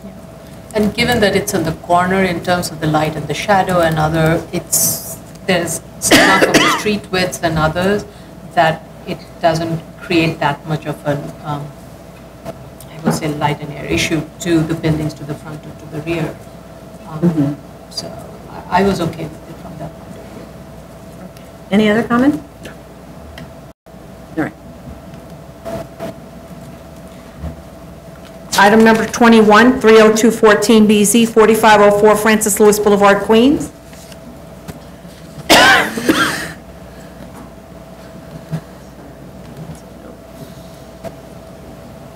Okay. The last hearing was marked adjourned, but in fact, the architect and the owner's rep appeared and provided us with revised drawings that day that responded to some of our earlier comments. The entrances from the sidewalk, which is what was on those drawings, and parking area are now entirely from Francis Lewis frontage, which is what we requested they do. There are 13 parking spaces. The floors between the buildings appear to line up, and the facade is much more residential in character. The landscaping plan is pending our review because they hired a landscape architect. At the last hearing, we asked for a maneuverability plan, but now they're doing valet parking, so I'm curious whether people think a valet parking maneuverability plan is necessary, or whether the street system will need to be used in order to make that valet parking work. That's a general question.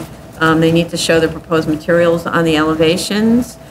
We still need the calculation to show compliance with open space versus area covered by parking and driveways. They didn't give us that calculation. The zoning calculation sheet now shows the project complying with all the zoning regulations. So if that's true, then, you know, go forth, but you don't need the BSA. So that obviously is a mistake, and you need to correct that to show what the waivers are being sought. And then I'm just wondering, should we, I forget actually what we decided about this with the bus stop. The bus stop is right next to the parking, to what might become an active driveway. I think the applicant stated that the DOB, they had reached out to DOB and DOB. DOT. And they did not have an issue or something. I don't have it. Okay, that's the thing. I couldn't find notes on it, and so I'd like the applicant to just reiterate what the approach is, with the driveway conflict with the bus stop.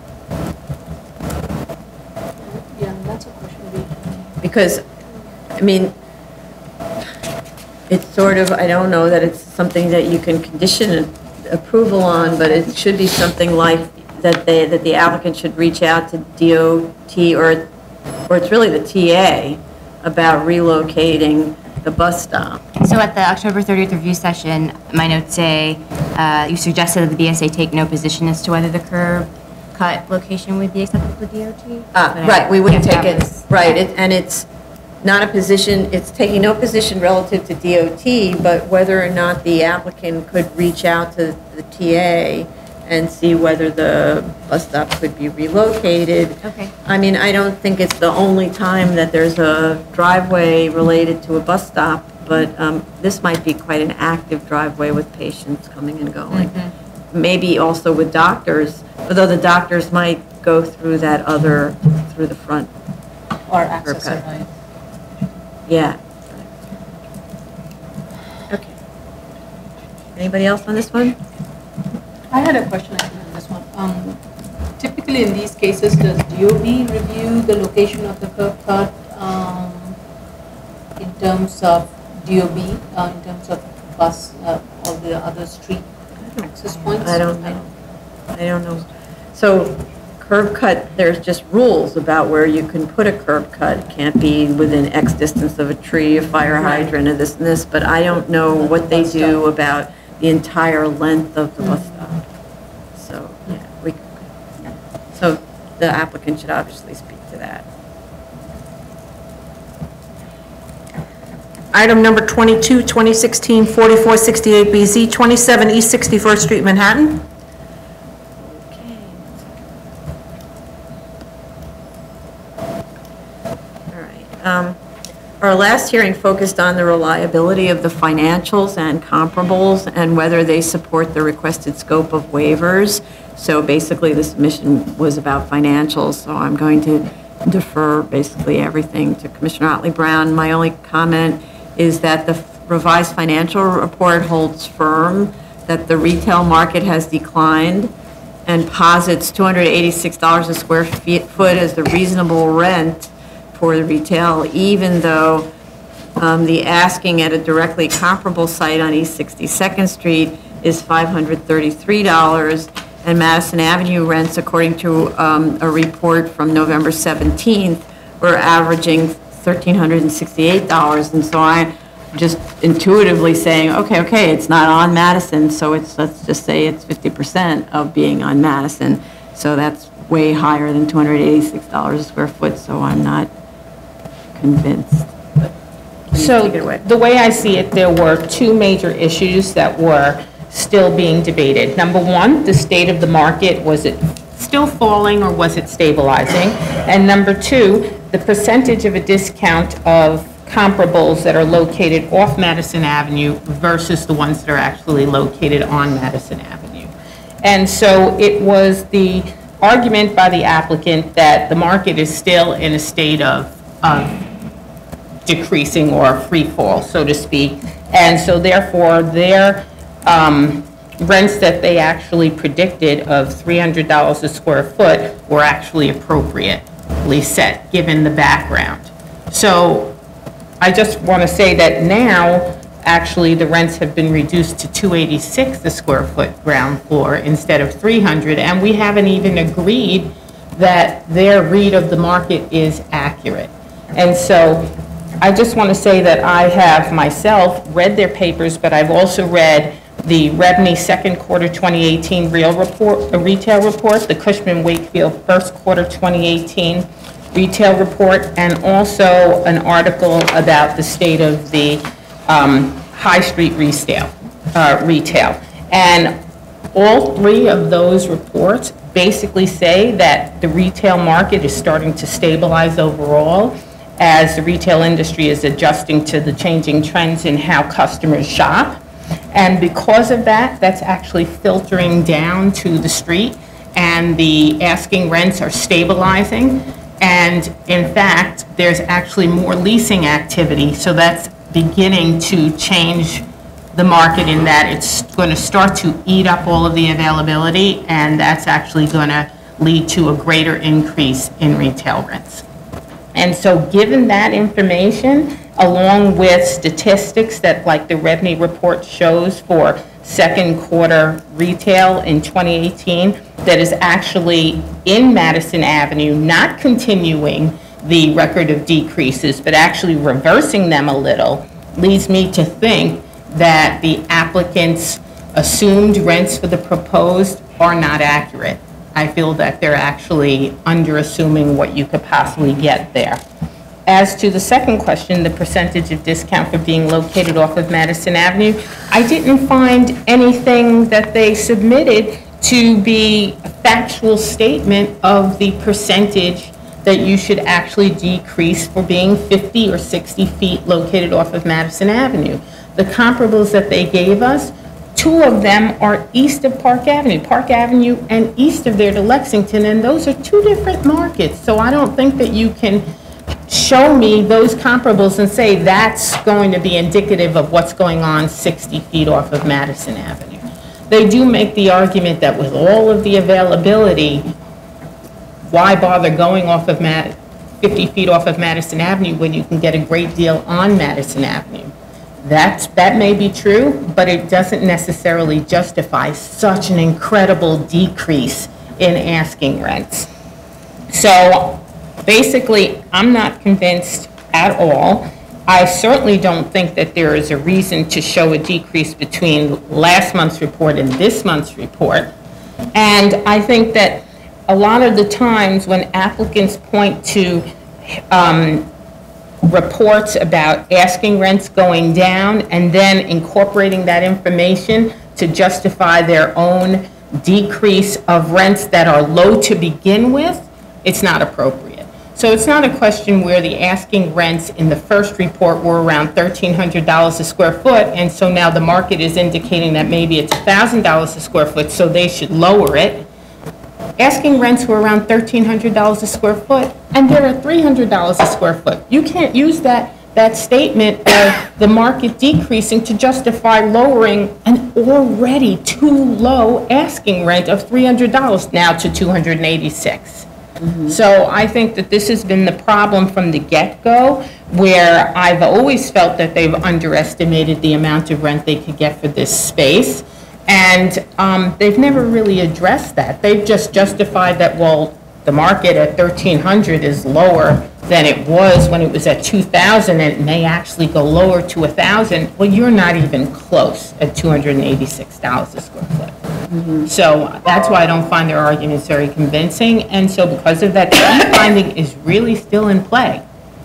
Okay. So I'm curious whether, if you were to make some assumptions based on the data that you have, whether those might support a lesser variance. For example, they're asking for extensions into the rear yard at the 5th and the 6th floor, which is much less valuable retail space anyway, right, because you're so high up. And so and even the 4th floor extension, which could also arguably be in play like that, whether by doing the math there, you might get to a place where what they're really looking for is to be allowed to have retail all the way up, and that be the extent of the waiver instead of also those rear yard impositions.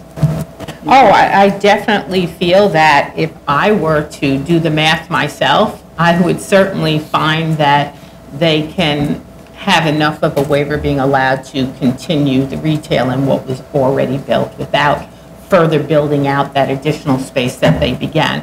And, you know, perhaps being that we've asked for this information several times and we've not been satisfied with what we've received, perhaps that is what I need to do. So I will go back, relook at it, and plug in what I feel are values that are a little more convincing for the rents. Why would we do the math for somebody that we asked him to submit something and he just ignored our request? Because then we can give them, we can tell them that the only, if you're here for a waiver, we've determined that the only waiver that we might entertain is this one.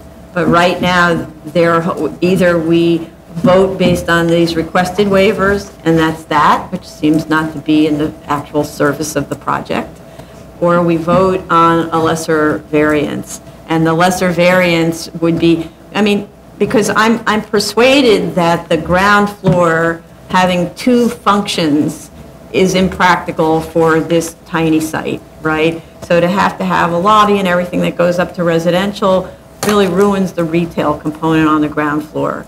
So it does make sense that the entire building would be retail from that kind of practical perspective of the site. But it doesn't automatically mean that you get all that additional retail floor area at the rear where they're trying to build several floors all the way to the rear lot line. That doesn't necessarily need to be included in this, right? So you could reduce the scope of the waiver, and maybe that would, playing out whatever is a reasonable expectation of a retail rent on that. And that way we can say, we are directing you to do this. If you don't want to do this, then we can either vote or you can withdraw, or however, right? Right. Otherwise, we get stuck. Otherwise, it's hearing after hearing, or we just vote and decide that they haven't made the B finding, which I don't think is in the interest of the project. Yeah, I got the same thing with the financials, with the cost estimate. Last hearing, I asked them to submit too many things, and they said they will. I did ask their counsel, can you give me an answer to this? And he said, no, I cannot. However, we will submit. I have puzzles in the construction cost estimate regarding the shoring, the excavation, the concrete fill, and they submitted nothing. I couldn't believe they did. Actually, I went to the hearing and I did listen to the executive session and the hearing itself, and I did mention this through both, but again, the cost estimator submitted nothing to us. Okay, so So When I say nothing, I mean nothing. nothing regarding what we asked for, details. And how did you get to the shoring quantity? How did you get to the excavation, the concrete, all these kind of elements, Right. just numbers. So I do have a question about that, because we had said at the last hearing that we were going to use the baseline of the existing, the building that's approved by DOB as their baseline, right? And then whatever changes need to be made to the thing that was approved by DOB and constructed, right?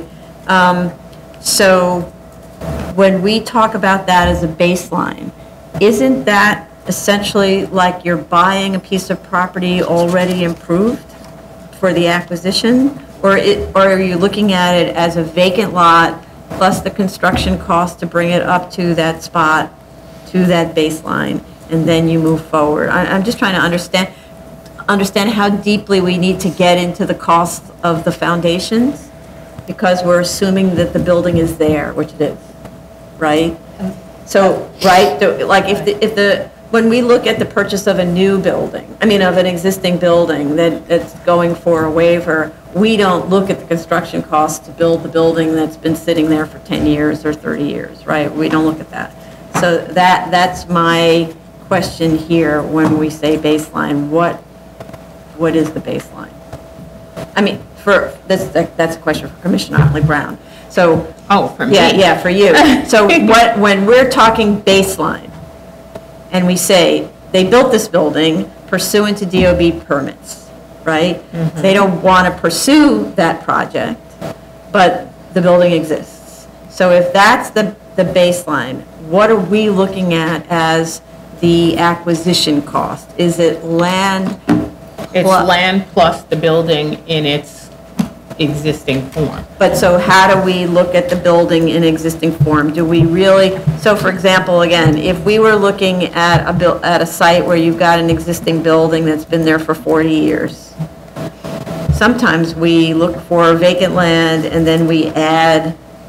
We add the replacement cost new, less depreciation, or building sales. Okay. Sometimes you look at the lot and the building as one in a building sale of a like building. Right. You're right, though. You're absolutely right. Then we don't overturn the foundation costs and examine it, because it's, it's kind of justified in the sales price or in the assumption that the remaining building life is accurately assessed. Right. You're right. You are right about that. So then, rather than, so there should be some baseline number that we're using, which is vacant lot plus assumed development costs as opposed to known development costs, right? Like it costs $400 a square foot or wherever it is to build in New York, and therefore that's your replacement value. And we don't look at how much the foundations actually cost, because you're trying to come up with the acquisition price for the for the land plus the building. Let me just go back to land plus cost to get the building to the current condition. Because I know that's not how we started. We instructed them at the last hearing that this was the baseline. Right, because they were using the pre-existing building as the baseline, and since we asked them to change the baseline to the built condition. Correct. Yeah, I believe the way they are doing it, they are considering vacant land plus development cost to come to the current conditions.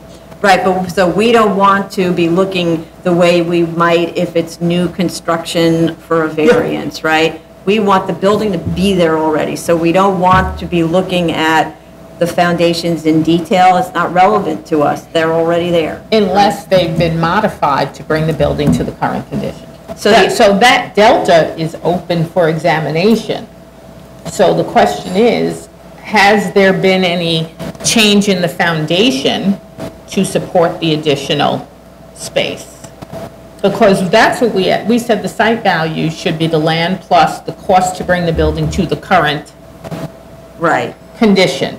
So, but one would actual argue, costs are like real true estimates based on.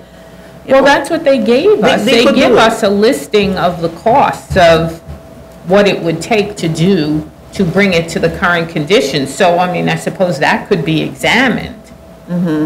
Whether or not the existing foundations need to be re-examined, if they don't change, that's definitely a point. I mean, But if there's any change to support the extra weight of those the extra floor and stuff, then that's open for examination. But so, okay, the base building, sorry, I need to look at the drawings again. The base building doesn't have the rear yard extensions, right? So the base building is, that was approved by DOB, actually does have the rear yard extensions. But it doesn't have the extra floors. Yeah, it does, It because does? it's already built out. They got So- approved. So the approved building has to the lot line from basement, To first fifth floor, second floor, third floor, and fourth floor. And then it's set back as permitted for the remaining three, to the roof. 2 stories plus Two the stories penthouse. and the penthouse. And that's what it's built to currently, and that's what it's been approved for. Yes. So there is since there is already the rear yard extension for the four floors above the basement, I'm assuming the foundation is. Right, it's going to, then in that case, then you wouldn't reopen that. You wouldn't reopen, sorry. You wouldn't re-examine the whole foundation. Right, that's what I'm saying. So since we come to this building already built like this, right? That's an existing building on the site. So the acquisition cost should be land plus the cost of improvements in some standard way, however that's standardly done. Not known way, not the way where they're sitting there and counting how many doors and how many windows and how many this and that, right? There should be just, what do we normally do when we're looking at land plus improvements as a way of a value of Are you talking about appraising? like a flat rate per square foot to bring land to a building? Yeah, but I'm talking about what No, appraisal oftentimes value we do get the construction costs that are actually delineated for that, and then a depreciation is Oh. applied to it. But we don't sit there and kind of reinvent the wheel, so to speak, on the site value portion. The reinventing the wheel is usually to anything that's added. Okay, right. The only reinventing of a wheel might be a debate over, was depreciation properly determined? Was the effective building age valid and properly determined? That kind of thing. So but what I'm trying to get at is, I don't want to look at the foundations and how much they actually cost and all of that stuff if what our goal is simply to determine what the acquisition value of the site is. Right. But if they're overvaluing the construction costs in order to raise the acquisition price, then that's the other part of the question. I thought we used sort of like a standard to say, you know, we couldn't find any buildings that are like this building. So instead, we find vacant land, because we know the price of vacant land.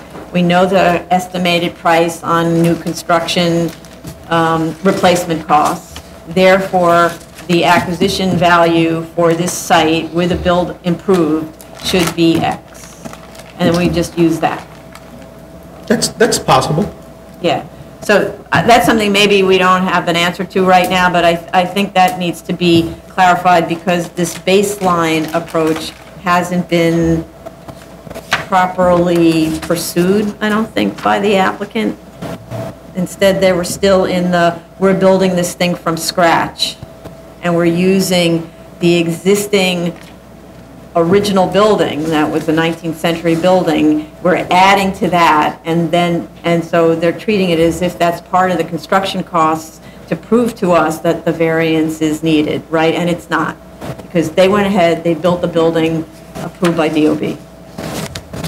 And now they need a waiver because they discover upon building that it's not really working out for the use that's allowed.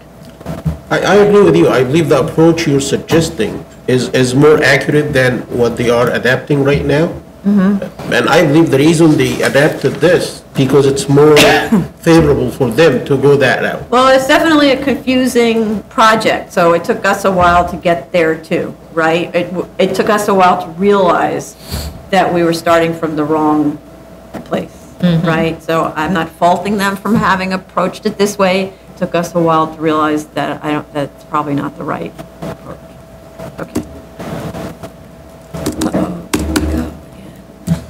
It's black screen time. So should we ask them to change the financials? No, so that's what I want Commissioner Otley Brown to take a look at, like what's the right way of viewing the baseline so that we can look at what the delta is between baseline and the actual work that needs to be done to bring the building into Proposed condition. proposed versus as of right versus lesser variance, et cetera, right? Right, So I can- thought we did this already, Yeah. though. We already vetted this. Yeah, I thought when we did directed too. them. But I don't think, we directed them, but I don't think they got there. But they, according to me, my notes, it seems like they got there. With the baseline? Because that was just the last hearing. There No? was a long gap in between that. I thought they've had. I mean, I It could was look just again, in but April, we discussed the baseline. right, I have construction costs, new figures based on the cost to bring the building from the current state to the as-of-right condition with DOB egress variance or the proposed condition. We had asked for building sales, and they didn't have any. Site value is the land plus the cost to get the building to the current condition. Yes, that's what we said they should do. That's But what, there were no submissions subsequent to in that. February, they did this. Oh, I have in my note of 416 was that they had factored in the current building into the site value. That's all I have in my note. okay. As- All right, so And therefore. by the April, site sorry, value- April 1st they did this. I have it as being done. That they actually that did it. Everything was And simplified. the site value thereby went down from 17 million to 7.7 million. Right, and part of that was a correction to the maximum allowable building area Yeah. that we told them to Yeah, make. yeah, So, okay. All right, could you just take another look at that so we can make sure that we're using the right baseline? Because again, I don't want to be talking about the cost of the foundations and all of that sort of stuff in a baseline building. It should be some sort of very basic analysis that gets you to a baseline building. Okay. Okay, that's confusing. Everybody else, okay? Move on. Yeah. Item number 23, 2016-4472BZ, 24501 to 24513 Jamaica Avenue, Queens. They requested an adjournment.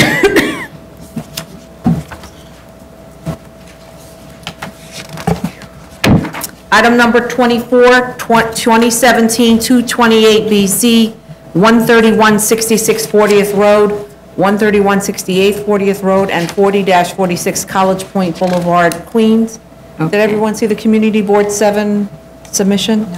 I did, yeah, so hold on one second. Oh, was there, wait a minute, a more recent submission just There now? was one, it's dated June 22nd, submitted. No. It says that, "Dear Madam Chair, we've received the Fox Rothschild's BSA response package for a variance to permit development of a 9-story community facility, Charles Wang Community Health Center," and cites the sections. "There are many significant changes to the original plan as demonstrated by the engagement of a new architect and dramatically changing the design of a building form from 9 stories to 6 stories without reduction of bulk. Although many of the questions and objections raised by your board and ours may appear to be answered, these answers are incomplete and raise many new questions. We will try to appear at your next hearing on Tuesday, June 26th, but regardless, we ask you to keep this hearing open, and please ask the applicant to reconvene with our board to review these extensive changes before your board makes a decision. Our Land Use Committee remains extremely active during summer hours, and we would meet with this applicant as soon as they are available." This is one unusual community board. They meet in August, Yes. but it's not August, but anyway, okay. Oh, that's, okay. So, We did get, just to continue on that, so yes, they changed their architect, which I found kind of surprising to do that midstream, which had a significant impact on the design of the project and eliminated a lot of insistent solutions, like that mechanical floor for some reason was able to be completely eliminated. And then, of course, we talked a lot about the side yard setback and why they had it at all. So they eliminated that, but it's not as if the then architect couldn't have done that, but there was a real insistence on the need for that mechanical floor. So, so we do have more support for the A finding, though, both the narrow lot depth to justify the front setback waiver and the parking waiver, because it is a narrow lot, so it's hard to fit in the ramps and all that stuff, as well as educational deference, since the facility is part of the CUNY Medical School clinical program. The plans were revised, and just been reviewing them. The elevator doesn't go to the cellar level of parking, and since it's not valet parking, I just don't see how you can't have the elevator doesn't go there. Also, there's a very long ramp system going from the grade, from the sidewalk to the entrance, whereas the prior plan entered directly off grade, and I don't see that that is a practical solution at all for a medical facility where you've got wheelchairs, strollers, who knows what, coming in on wheels very, very frequently, and so the idea of them all going up a ramp when you could enter at grade is confusing. I know there's a little bit of a slope. I think the parking lot is to be used only by staff. And So you're not allowed, you're not allowed to have staff not able, you have disabled staff, they're going to be walking up a ramp. I'm not. And anyway, you're not allowed to limit this to staff, it's accessory parking, right?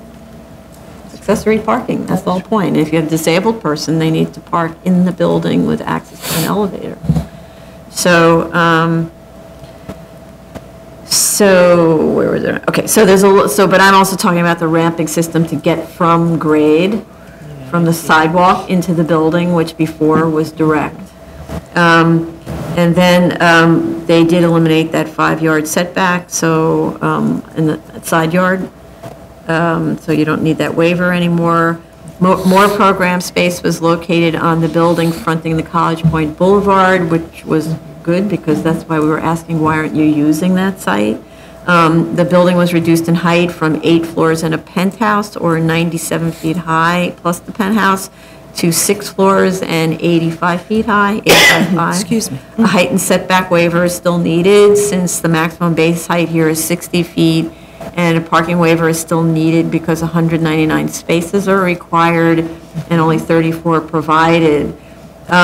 There was a transportation analysis provided back in April 10th by AKRF.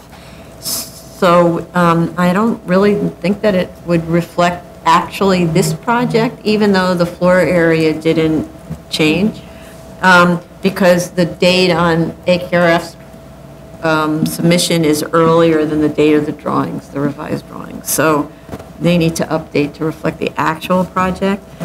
The parking analysis that was previously submitted indicated a demand of 45 spaces, but that's based on gross square footage, so that didn't change. And it assumed that the overflow would be handled in the shopping mall across the street.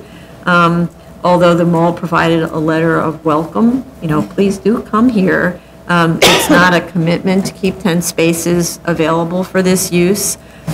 We asked at the last hearing why they couldn't use stackers here to get the last 10 spaces of demand.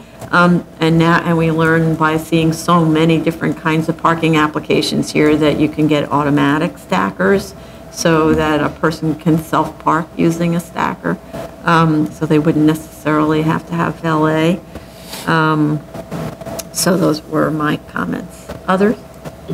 I would like a little bit more clarity on the programming of the spaces, specifically why the nursing station and the teen workstation is being proposed on floors 3 to 5. The initial plan had 1 nurse station on the 2nd floor and 1 workstation on the 7th floor.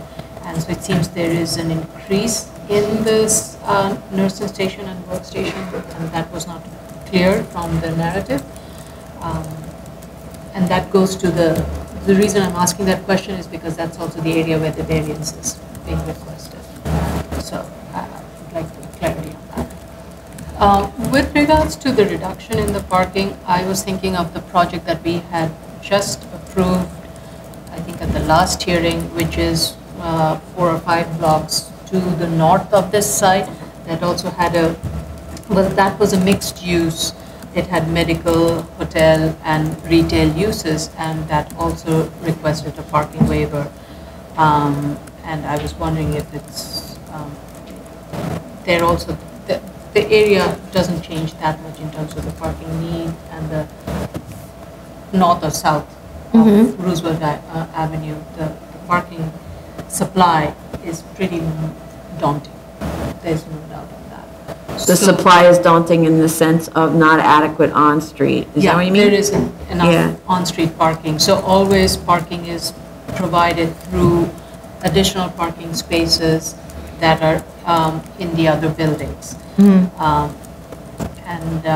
Based on my site visit of the shopping mall, it is used, but it has 1,000 parking spaces. So I would find it hard to believe that on a weekday it would be very difficult to find parking. Today. But I mean, these are so I think the main issue is these are permanent uses. And so as more and more buildings get built or uses change and so on, and the demands increase, and, you know, arguably, so you can't necessarily, because they said at the shopping mall we have 40 to 50 spaces available at any given time. That's much less than what I expected to hear in a place with 1,000 spaces. I would have expected them to say, we have 500 spaces, they sit there and kids rollerblade, you know, skateboard in them, kind of thing. So it's not actually a lot of open spaces, and leads me to be concerned that in future, some other retailer will come in and might have heavier parking demands, like what if they added another restaurant that has a higher parking demand or something. But I didn't understand your comment about the other site. That was a special permit, so we're only reducing the parking with respect to the medical, I'm just looking at the parking reduction that was requested, and here, though it's a variance, and... Right, but in that parking reduction, they were satisfying their demand. Yeah, they were satisfying Here, demand. they're not satisfying their demand, they have a shortfall. So I would just like to say that usually when we do analyze these, if there is a shortfall, they have to have some kind of a legal tie to availability. And they're not showing that here. We have this letter from the other operator that's like, if we have it, you can use it.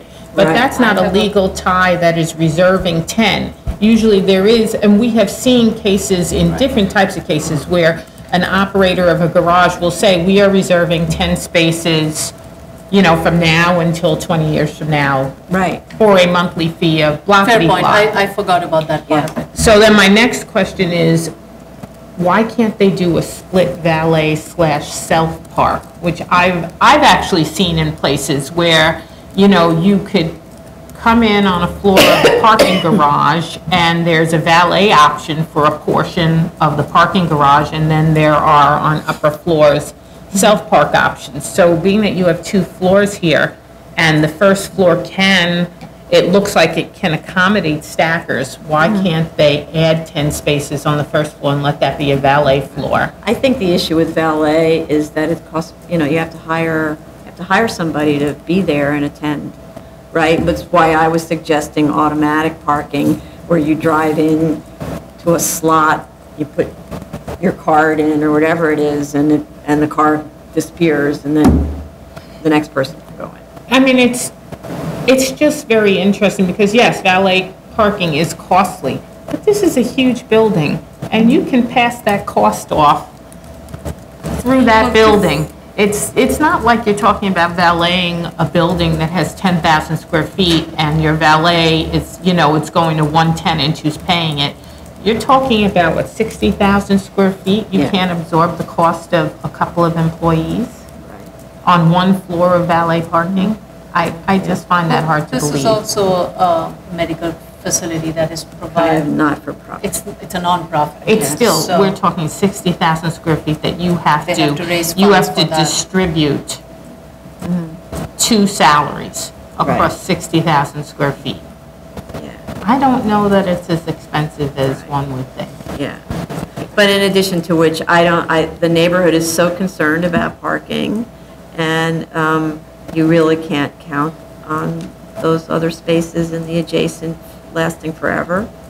Unless it's tied with some Unless there's a legal, which we binder. did talk to them about doing, and they didn't get it. All they got is a "you are welcome to park here" letter.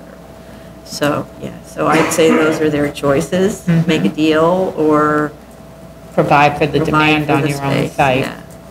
And they may be able to more efficiently lay out the parking. I don't know, I saw maybe 3 spaces more you could put in. Maybe there's another way, but they need 10 spaces. And, you know, with that other site, it's not nearly the level of reduction. Here, normally, our special permit's only a 50% reduction. That would mean 99 spaces or 100 spaces, right? Here, they're going to a fraction of that, so. Okay.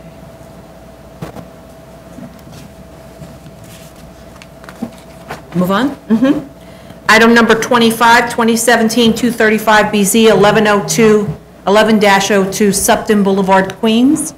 Okay, Community Board 12 submitted a revised recommendation on April 16th that clarifies that it was, what they voted on was a denial with 2 abstentions. I understand how that happens.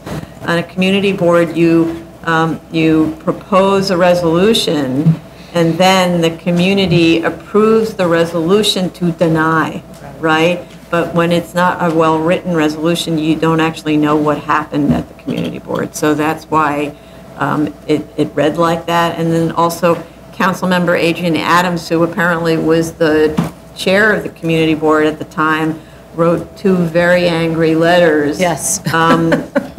Expressing almost amazement that the applicant could misrepresent in her eyes what actually happened at the community board, and was clear that they had voted to deny. So after discussion last time about how hideous the enclosure of the tower was in those drawings, they came back with a slightly revised version of a tower decor, is all I can call it, which, and then an explanation for why it can't enclose it further because of all these different kinds of structural shear loads, wind loads and so on. The proposal remains as hideous as it was before. It's just got more like rustication or something on rusticated stonework idea. And I think it's very much out of place in the neighborhood, hardly an aesthetic asset. And when they did their kind of rendering, you sort of walk around, you see, now you see it, now you don't. That underscores how out of place this is in the neighborhood and what really an eyesore it is. So they also submitted some information from an engineering firm to talk about the radio frequency levels and how there wouldn't be a danger and so on. And we are constrained in these reviews from considering the effect of the electromagnetic fields and so on the community, only to see whether hot spots are exceeding general public levels that are established by, I guess it's by the FCC. So we can't deny an application on the basis of that.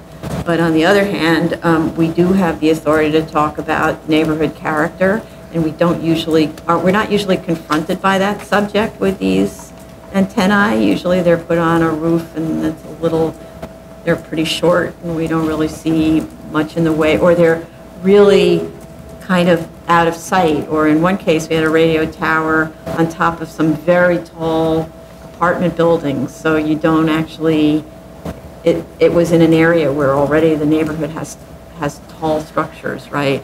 So what this is telling me is there's a property owner who either approached the telecommunications people or the other way around and said, you know, it'd be great, I could make more money if I rented out the roof of my building to this radio transmitter, but our job isn't to facilitate the income of that property owner. Instead, here, it's to see whether this is an appropriate location for this use, and my feeling about it is this is a very inappropriate location.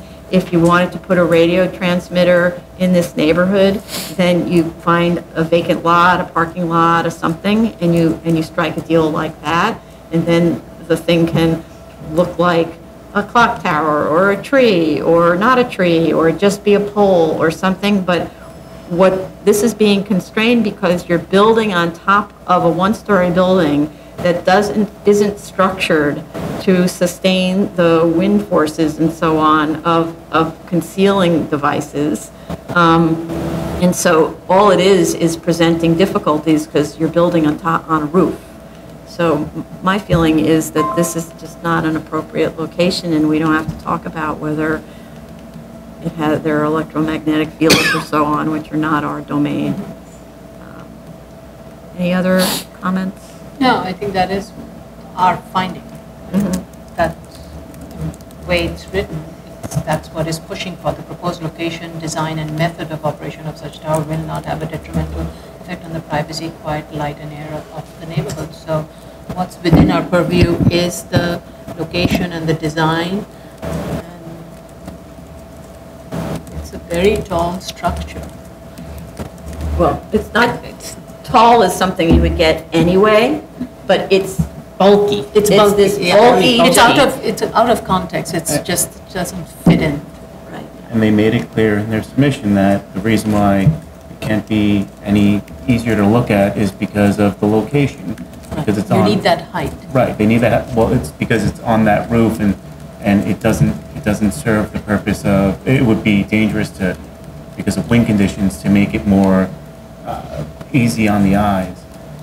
They're basically giving us the reason to say this is not an appropriate location then. Right. Because it's not to say that the neighborhood shouldn't have a radio transmitter. If it needs one because that's why your cell service or your radio or whatever works, then it needs one. But it doesn't need to be sitting on top of a one-story structure where dunnage beams are the only thing holding this thing from falling over and enclosing it in something that is attractive, like a church steeple. That I have a really nice photograph of a church steeple, the super controversial water tower that's in Staten Island.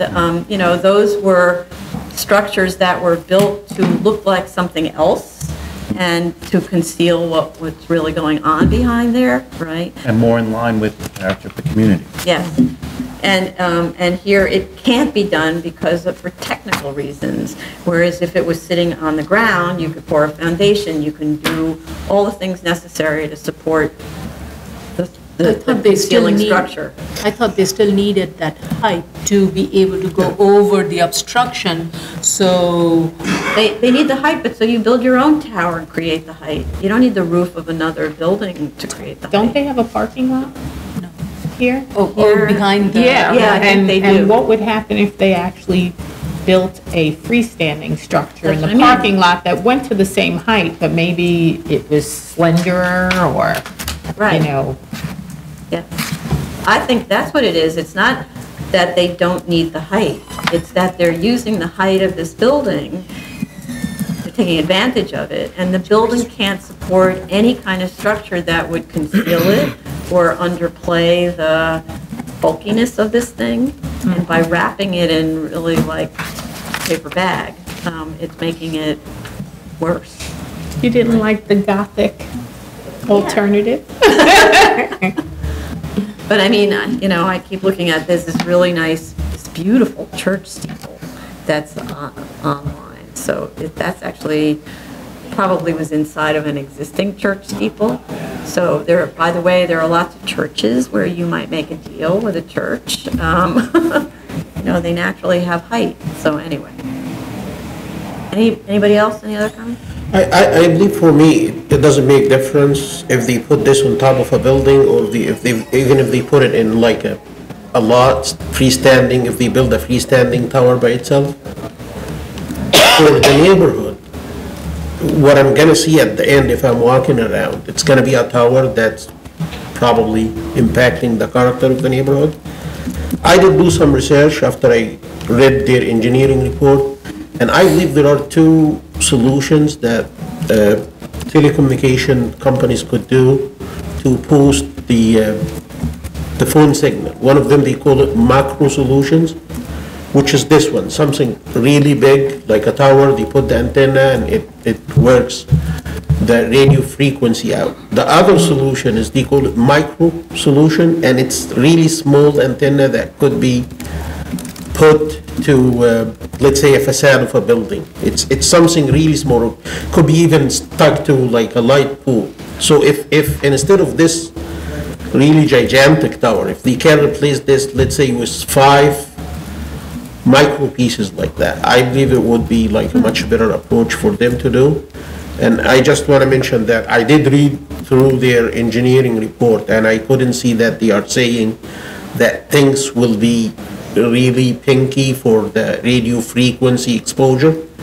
That the report writer still has some concerns regarding some frequency exposures around the antenna that's gonna exceed the permissible limits per the FCC requirements, and he did mention that in the report. In addition, that he concluded that the average spatial exposure, and when you start talking about the average, here watch out.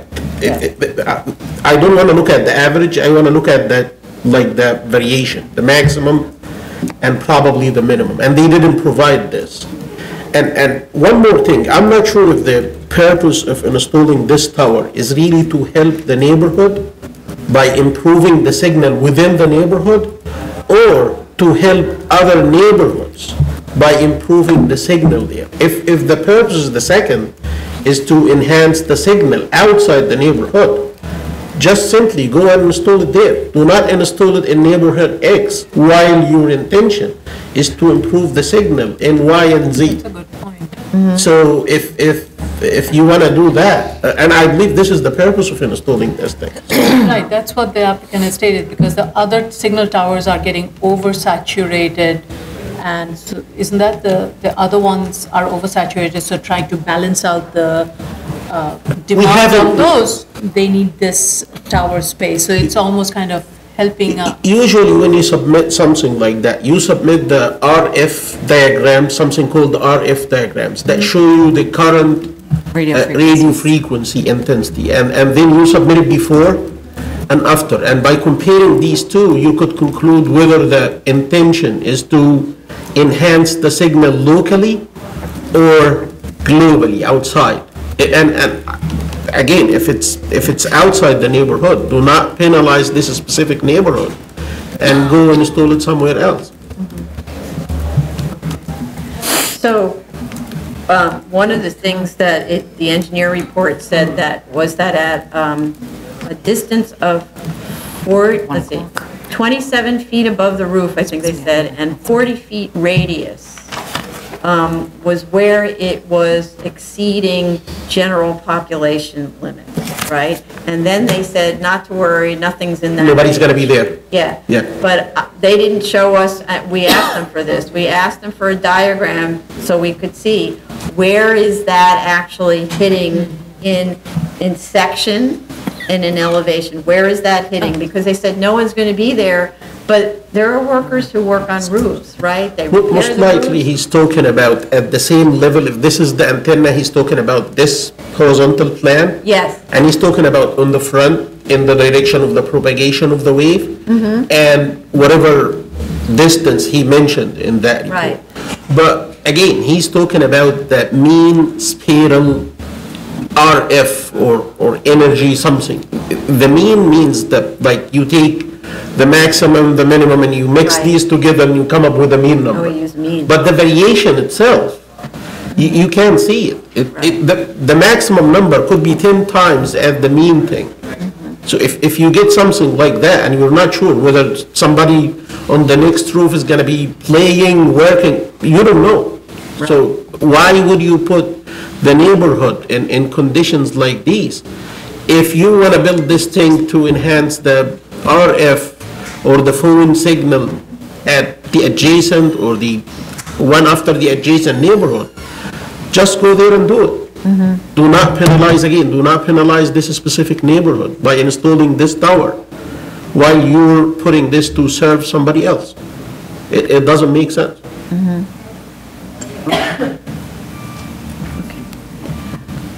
Good. Next.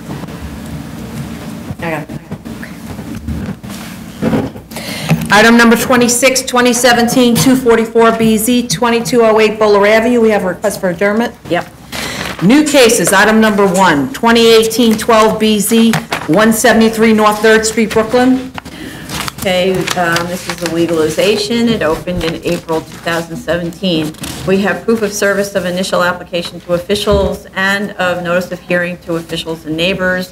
Committee board recommends approval. There are 4 letters in support, but I noted they were all signed by the same person. And notarized, of course, by the same person. We have a June 21st fire department sign off on the sprinklers and fire alarm. We do have DOI on this. The space is sound and vibration isolated. A description of the installation methods is indicated on the plans. So I just want to make a note to our council that there's a sound attenuation set of drawings and a BSA floor plan set. Those should be combined into one set. And that's it. Anybody else? Any other comments? Item number 2, 2018-18BZ, 2250 Linden Boulevard, Brooklyn. Okay. We have proof of notice of hearing to officials and neighbors, but no proof of initial submission to neighbors and no community board recommendation. Need that immediately. I didn't find any community board recommendation and no proof of initial submission. Proof of notice of hearing or the initial? We have the notice of hearing, but we don't have proof of initial submission, and the fact that we have no community board gives me pause. Okay. So I thought it was there was a confusing submission on June 21, so just a few days ago, promising to provide materials that were requested in the notice of comments, but then not providing them. So then the question is, should we hear this? Should we wait? But I reviewed the application because why not? The 1991 resolution had conditions. I don't know whether the project complies with them. No certificate of occupancy. It does not. Okay. Okay, you can tell us why, since it's relevant. Go ahead. Well, first of all, this is using the Google Street View map, and the issue is with the fence condition, the parking space. It is not being used as a parking space. It is used as a storage space. The parking space has been divided into 2 parts. There's one part that has all the storage, various like trailers. I have the photo here. Yeah. And then the other part, which is that is where the restaurant is. There's an extension into the rear of the building, which is not shown in the plans. The fence is in very poor condition. Street trees are missing, so that's how it's not compliant. Oh, that's a good start. Okay.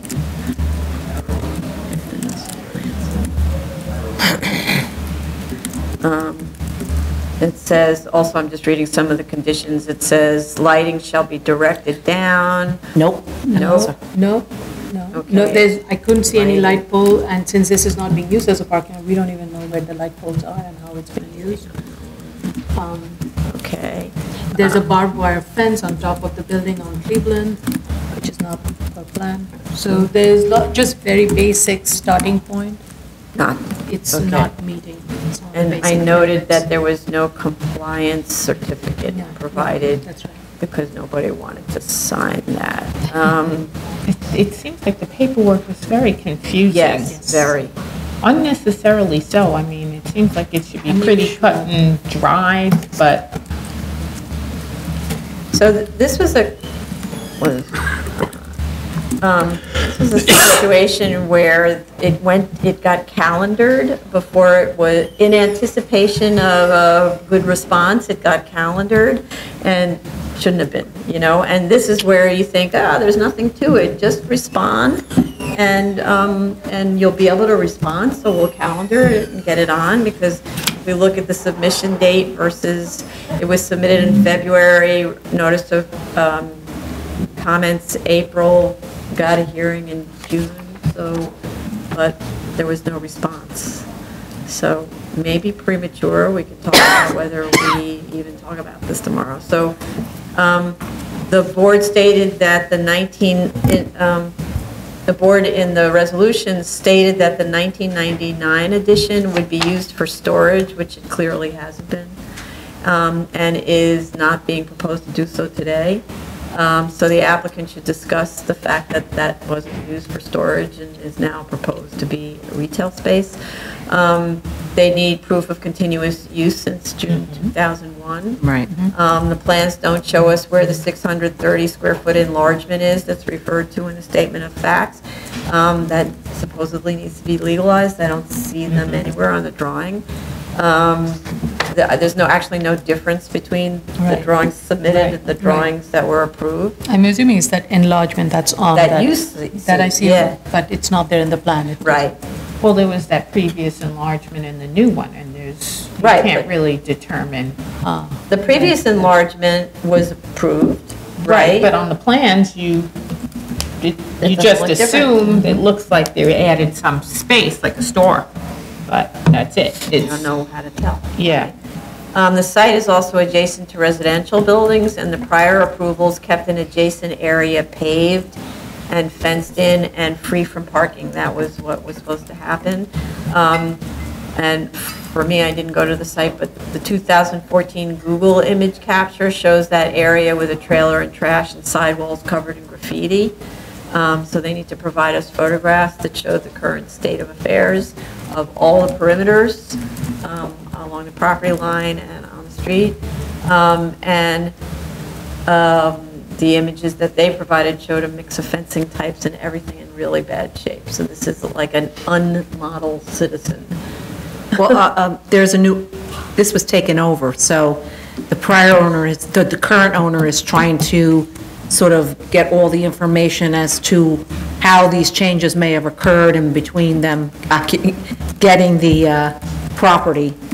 So they acquired it, I forget, I don't know how they required it, I don't remember, but, so they're gathering some information to, one, answer the use of discontinuance and how some changes happened that they were not aware of. Well, how changes, the fact that they are changes and the owner's responsible for Right, maintaining the so- property, right? Now that he has taken over this property, Should then, they be providing the mathematical calculations to show that all the added space doesn't exceed the 50% Right, Yeah. from the previous, the pre-61 grant? which I Or think it is would. it a I think they- I think it pre-61 would or? meet it. I think they would meet it, but they Right, have but to show shouldn't that they show the calculation. math? Because I agree with you. the Yeah. old extension plus the new extension Yes. is less than 50% of what was there? I think they or- actually did show that, describe that in their statement of facts, because there's one building, I forget which is the A and which is the B, but the building on the left had the extension that was approved in 91, and it was just less than 50%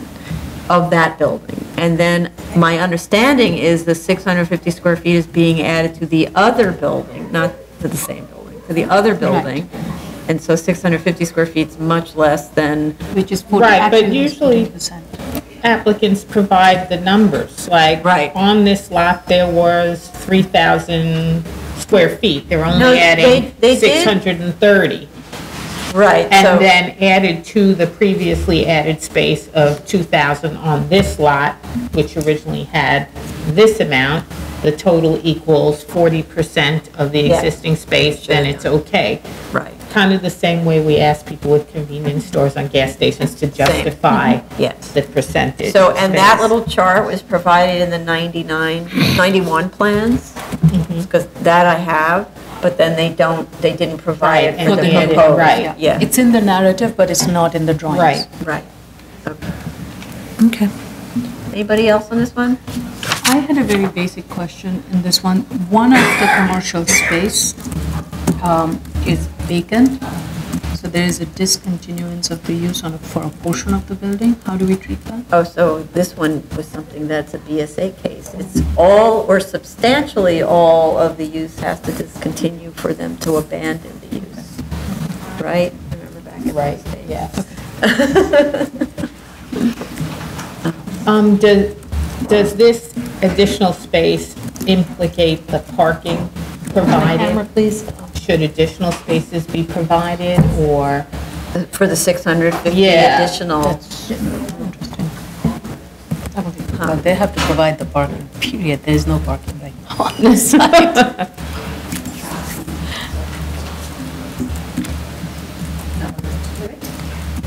Yeah, hold this.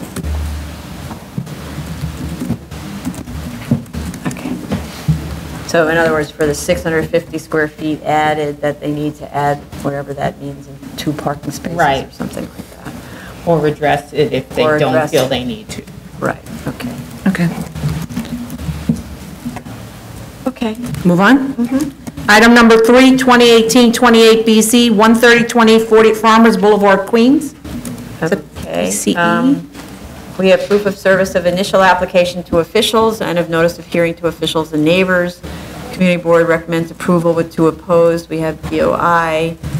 They should indicate the location of the zoning district boundary line on the first and second floor plans to make clear to this board and future boards that the PCE operations are not being extended into the R3X. That was one of my concerns. I did look at the plan, and the entire building footprint Is off, is right. off. Yeah, but I the just want to make residential. sure that on each plan, you see that the zoning district boundary line is away from the building, right?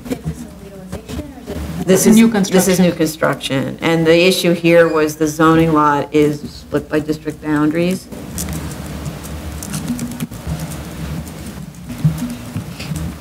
And the ground one of- floor is parking. And the ground floor is parking. Below the PC, it's parking. So Okay. It's on a stilt. The Yes. PC is on a stilt. Oh, okay. And it, But the parking for the PCE doesn't sit in the R3X, right? That's one reason what I really wanted to understand this, because you can't have anything accessory to the PCE in the R3X. Because they said they have 47 parking spaces I for don't the think the PCE. plan clearly showed the parking layout, so And I didn't understand where the building ends, right? When you look at that site plan, you can't tell where the cellar, for example, is. Where's the cellar? I don't know. Is that the first floor? yeah, so I think it's only ground floor, and then the building is on stilts. So that's what I don't know. It's all right, they just need to clarify Yeah, this so so- that we don't okay, by so the- mistake have yeah. anything in the R3X. So it seems that, at least based on the drawing 101, the parking area seems to be confined just to the commercial overlay, but I agree with you, Yeah, just to show the location so that it's very clear in relation to the lot line. Talking about this part here? Zoning lot. Oh, okay. Okay. Other comments? No? Item number 4, 2018-41 BZ, 1238 East 29th Street, Brooklyn. Okay, we have proof of service of initial application to officials and of notice of hearing to officials and neighbors. Community Board 14 recommends approval. We have 2 letters in support. This is a more or less straight line extension at the rear on the first and second floors to a 20-foot rear yard. So there isn't a question that there is, that they're not retaining enough existing building. The site is adjacent to one side to a house with a 20-foot rear yard at 2 stories and complying rear yards to the rear and other side. So I'd like the architect to attend tomorrow, please, and to look at a way to design that is more respectful of those neighbors with the complying rear yards. For example, the roof could spring immediately from the second floor instead of rising to include an attic that only has a little area where you can stand, actually. So, or it's just of official occupiable height. So the spring should just start lower, and that way it'll slope back faster and not be 3 stories, essentially. Okay? Anything else? Item number 5, 2017-131 BZ, 7785-85 Jerry Street, Brooklyn. Okay, we have proof of service of initial application to officials and proof of notice of hearing to officials and neighbors. Community Board 1 recommends approval with 1 abstention. We have 1 letter in support. I'm just trying to understand a little bit of the functions in here. What's the difference in function between the prayer rooms on the 1st floor and the sanctuary on the 2nd floor? And why can't the sanctuary be used for the different prayer services during the day? The programmatic needs chart doesn't break this down adequately to show overlapping occupancies so that you see that everything is being used on whichever day it might all be It used. doesn't seem like it is being used on a daily basis. It's Right. only for. Right, just the prayer rooms are for the minions, and it doesn't say anything about the full sanctuary being used on that day, Right. on those days. It's only on Saturday and, Well, but it'd be one thing if they're used all at once. I In which agree case, with you. right? Yeah. I agree. I mean, I also don't understand why it has to be on the 1st floor. Because I think that kind of implicates the waiver of the rear yard. Because if it was on the, first of all, it's on the 1st floor and it's got a 14-foot ceiling height for small prayer groups, I'm not Right. sure that that's Yeah. necessary. But it's full to the lot line, and then the sanctuary has to be full to the lot line on top of it. And if this was switched with the 2 sanctuary floors, you could pull back. Yeah. but then the women's prayer room would have to be right above the, No, I mean, you Sanctuary. put the sanctuary and the women's prayer room on the 1 and 2. Which is typically what we see. And then the prayer room's on 3, and then we could have a debate on, do you need such a large space for each of those prayer rooms? Can you pull it off of the lot line? Right now, where it is, you can't have that conversation, because you have 2 floors above it that are full to the lot line. Right, right. And not clear why you need all of those things in the first place. Right. and also, I don't know why there's a need for such a double height space for the sanctuary, because the women's space is set back. So they have, and the men's space, the religious space, sanctuary space, it has very high ceiling. It can be much lower, and it would still allow. For the sight line? Well, just. So that's the thing, we No, often it's don't nothing to see do in with the sight line. section. It has nothing to do Right. with the sight line. I'm looking through my notes. So it has a 13-foot height. It can be lower. It can be lower because at the end of the day, because of the double height of counting the total height from the 2nd floor all the way to the roof of the 3rd floor, this main sanctuary space will still have significant floor-to-ceiling height. And by reducing that height, you can also reduce the bulk in the rear. And then the prayer room height can also be reduced, which can also further reduce the amount of encroachment in the rear. Because typically, the sanctuary space needs to have high ceilings because of the proportions of the room, right? So a 13-foot high ceiling under the mezzanine level is a But there is no normal. mezzanine. The mezzanine of the women's prayer space. Functionally, it's a mezzanine Right. because it looks down into I'm sorry, the I'm not men's explaining it space. thoroughly.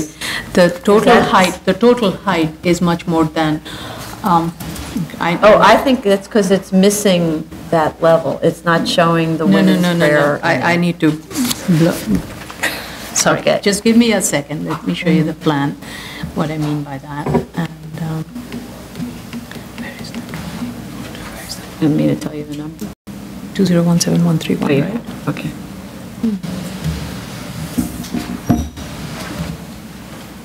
So I just gave the 13-foot height as the height that's in the front of the building, not in the back of the building. So just,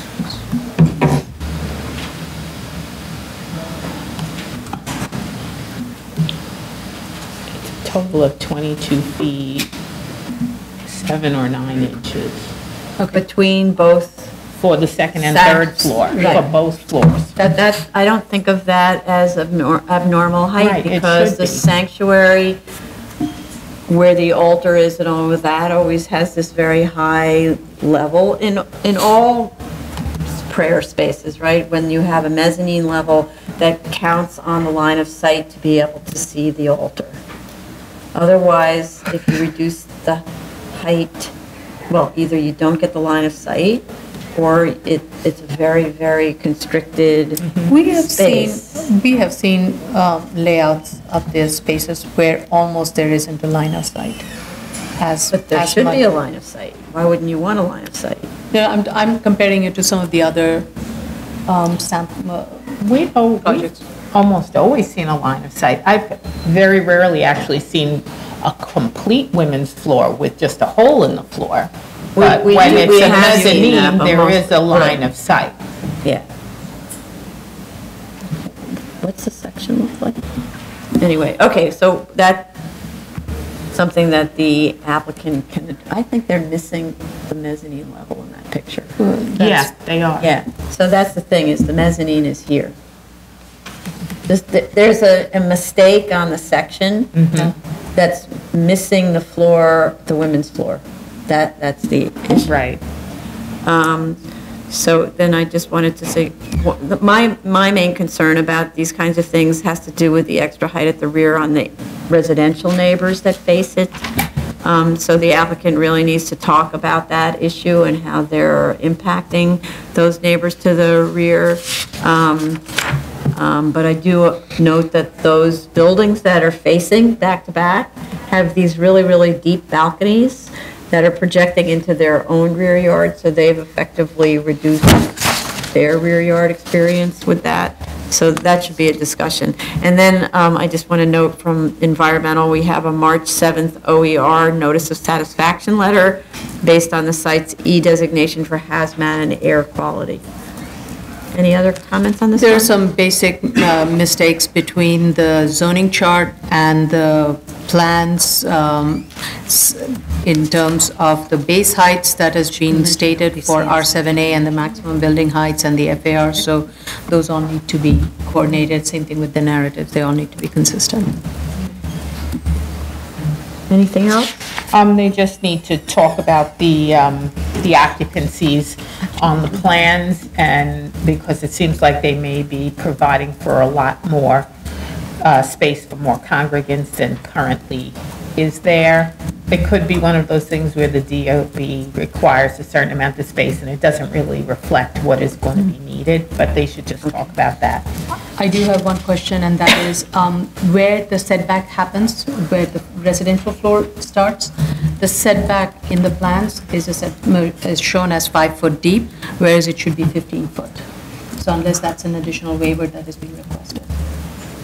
The setback of the residential floor is only 5 feet? 5 feet. So this is not an application for I know. any waivers from the I know. residential, so it has to So comply. It has to comply, so, Is that the rear you're looking at? no, the front. Oh, that's the front yard front setback. Setback has to Okay. be 15 feet from the street line. What section, did you notice the section? Oh, Okay. That's, okay, I thought if you'd written it, okay. So the applicant needs to verify if they're wrong, they're going to need to modify the drawings, because this is not qualifying for any kind of waivers for the residential. Right. Okay. Anybody else on this? Okay. Item number 6, 2017-298BZ, 14 White Street. Okay. All right, we have proof of service of initial application to officials and of notice of hearing to officials and neighbors. Community Board 1 recommends denial with 20 to deny, 5 to approve, 2 abstaining. Reasons weren't given in the resolution, but our project manager called the Community Board, who stated that they have a concern about overdevelopment. I didn't really understand that as a rationale. Perhaps the applicant can speak to what occurred at the hearing. With respect to the A finding, I see this is a triangular site near a subway tunnel.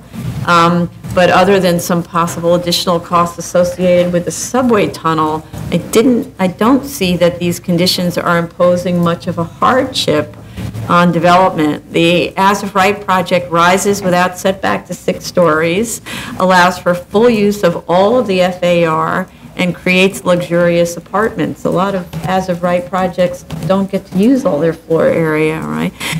The street wall height and setback regulations don't seem to be preventing development of a viable project. So really this hinges on whatever it is, the subway, excuse us, what just happened?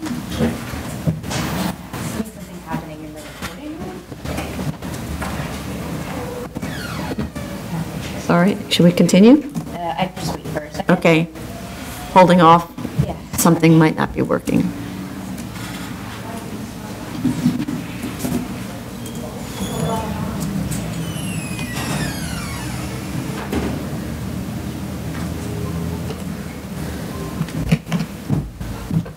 Yeah, they're preparing for their hearing, and unfortunately, they dropped something. Oh, okay. All right, continuing. So, as I was saying, so the as-of-right seems to be not imposing, the as-of-right seems to be a viable project in terms of the look of the project, so everything seems to be hinging on what kind of hardships the subway tunnel might be imposing, which I'll let Commissioner Sheta talk about. Some of the hardships that are described are a disproportionate ratio of facade to floor plate, but I didn't see that described in any way as being an issue.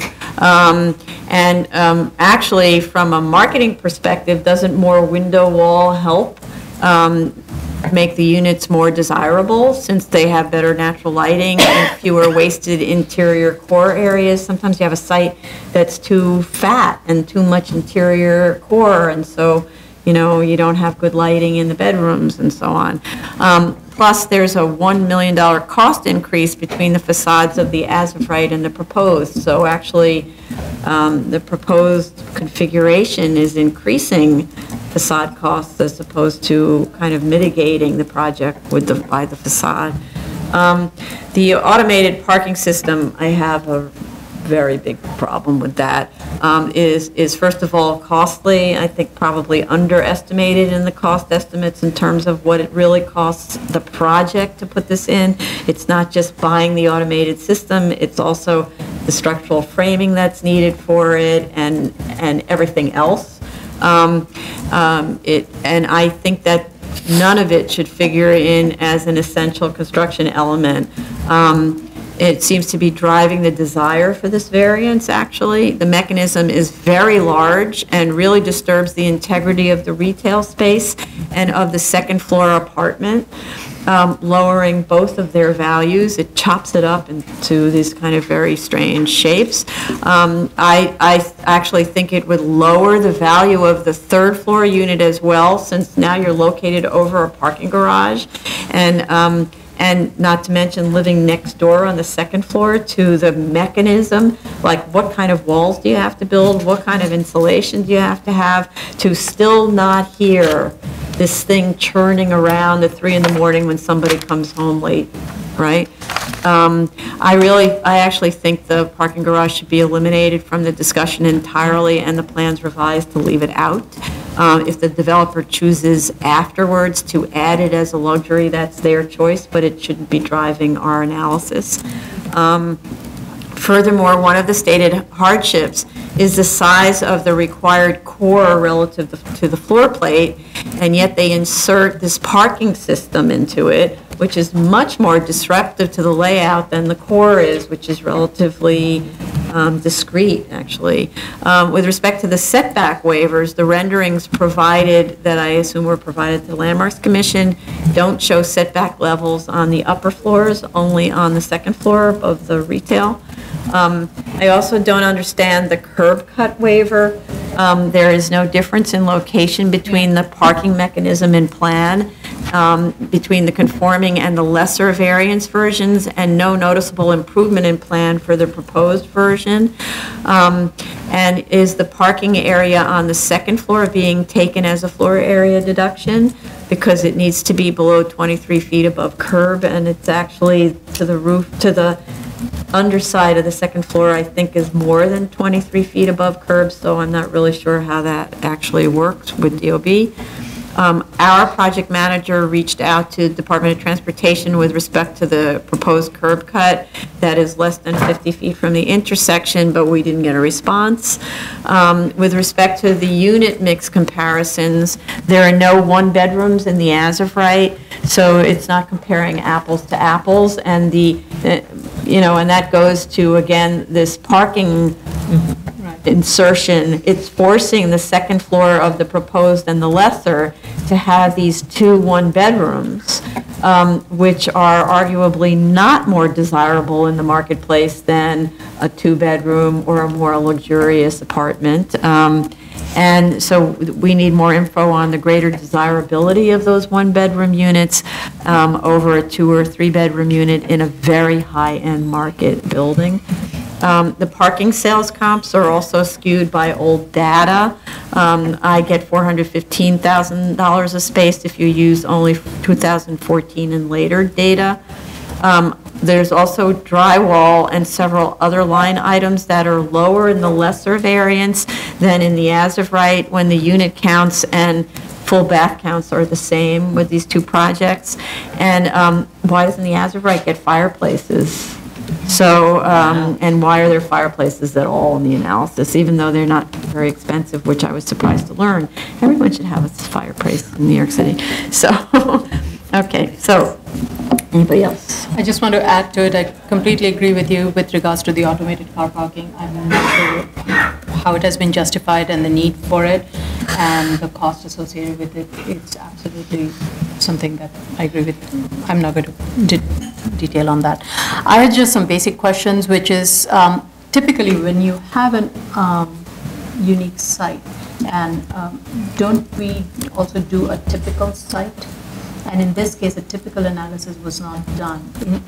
Instead, a lesser variance was done, which to me, I'm not sure why that was driven, when we typically look for the typical and then work on. Well, the lesser is often anticipating that we're not going to be okay with a 1 FAR increase, which is not a bad But still, we assumption. need a typical. Yeah. to Actually, kind of understand. they did look into a typical site, but just with respect to the foundation part. So they submitted to us So it's only for the structural any analysis and plans. other. Just a cost comparison between a typical site and the proposed, or the as-built, or the actual conditions, with respect to just the foundation cost and the other elements Okay, that relates because to that the is the subway. driving part of this. Over each other. Okay. Say that one last line again. They submitted a cost comparison between what they call the typical conditions and actual conditions. But this cost comparison was just related to the cost items that pertains to the hardship coming from the subway fund. Okay. That was like a table. And that's why I would ask for it, so. Yes, it's a that's what we foundation provide. cost comparison. That's what it says. The other question was, since in this special district, bike parking is not required, I'm not sure why in the as of right, bike parking is being proposed in the cellar when by relocating the residential storage, they could allow for more commercial storage in the cellar, and that could help in the financing, so it's another thing they should look at. So I agree with you. I feel that the parking is actually contributing to the hardship. It's very expensive to install that kind of parking. The parking is not required, and it's also impacting the floor plates. And you've already got floor plates that are constrained due to the shape of the lot. You don't need to constrain them further by cutting out a large square away from the retail as well as away from the apartments. And I also agree with you as to what it would be like to live either next door to the parking parking machinery or above it, because there's got to be noise and vibrations, and so to isolate the parking from the residential is probably expensive, and for something, an item that is not required, I don't think it needs to be in this analysis at all.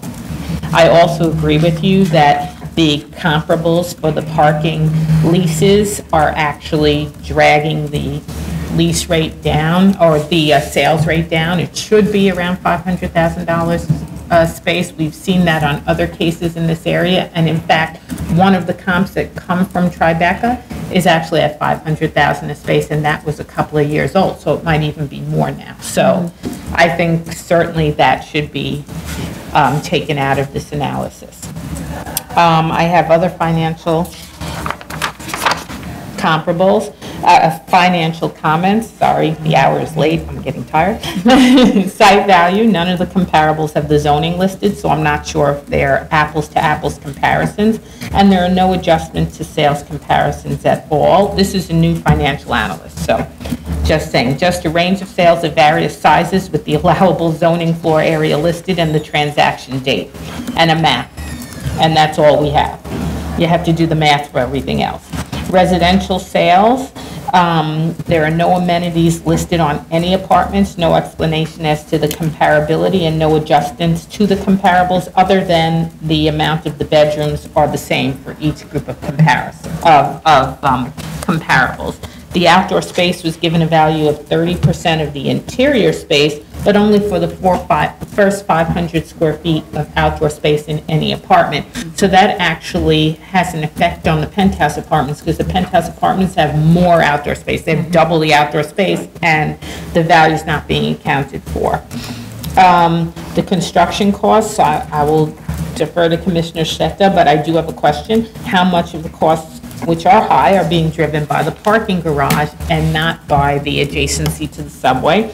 The soft costs are very high. They're at least 50% of the hard costs. And to me, there are an awful lot of fees that I've never seen before. For instance, there's project legal fees, there's zoning legal fees, there's BSA legal fees, and there's landmarks legal fees.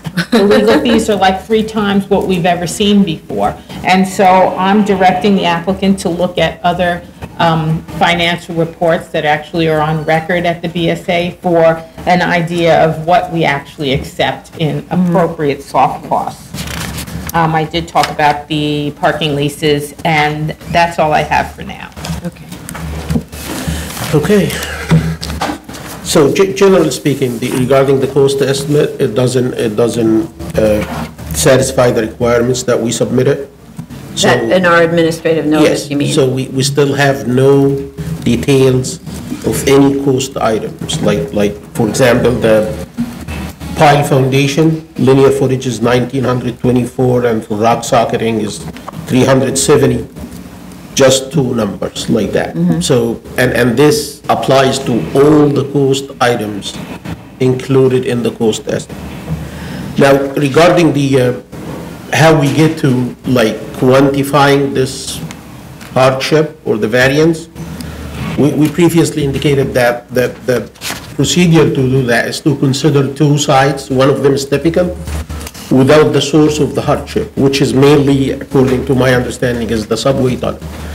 And the other side is the actual site, and then run the mass, do the drawings, the foundation plan, the excavation support, the underpinning, whatever, and then get the cost for the foundation for that site, the typical site, without that TA in the view. And then do the same thing with the TA in consideration, and then get the difference, and the difference between the 2 costs, this is your hardship. Let's say you got 100,000 difference.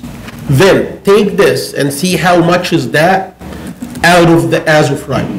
And let's say this is 5%. Now we have guidance that you get 5% hardship.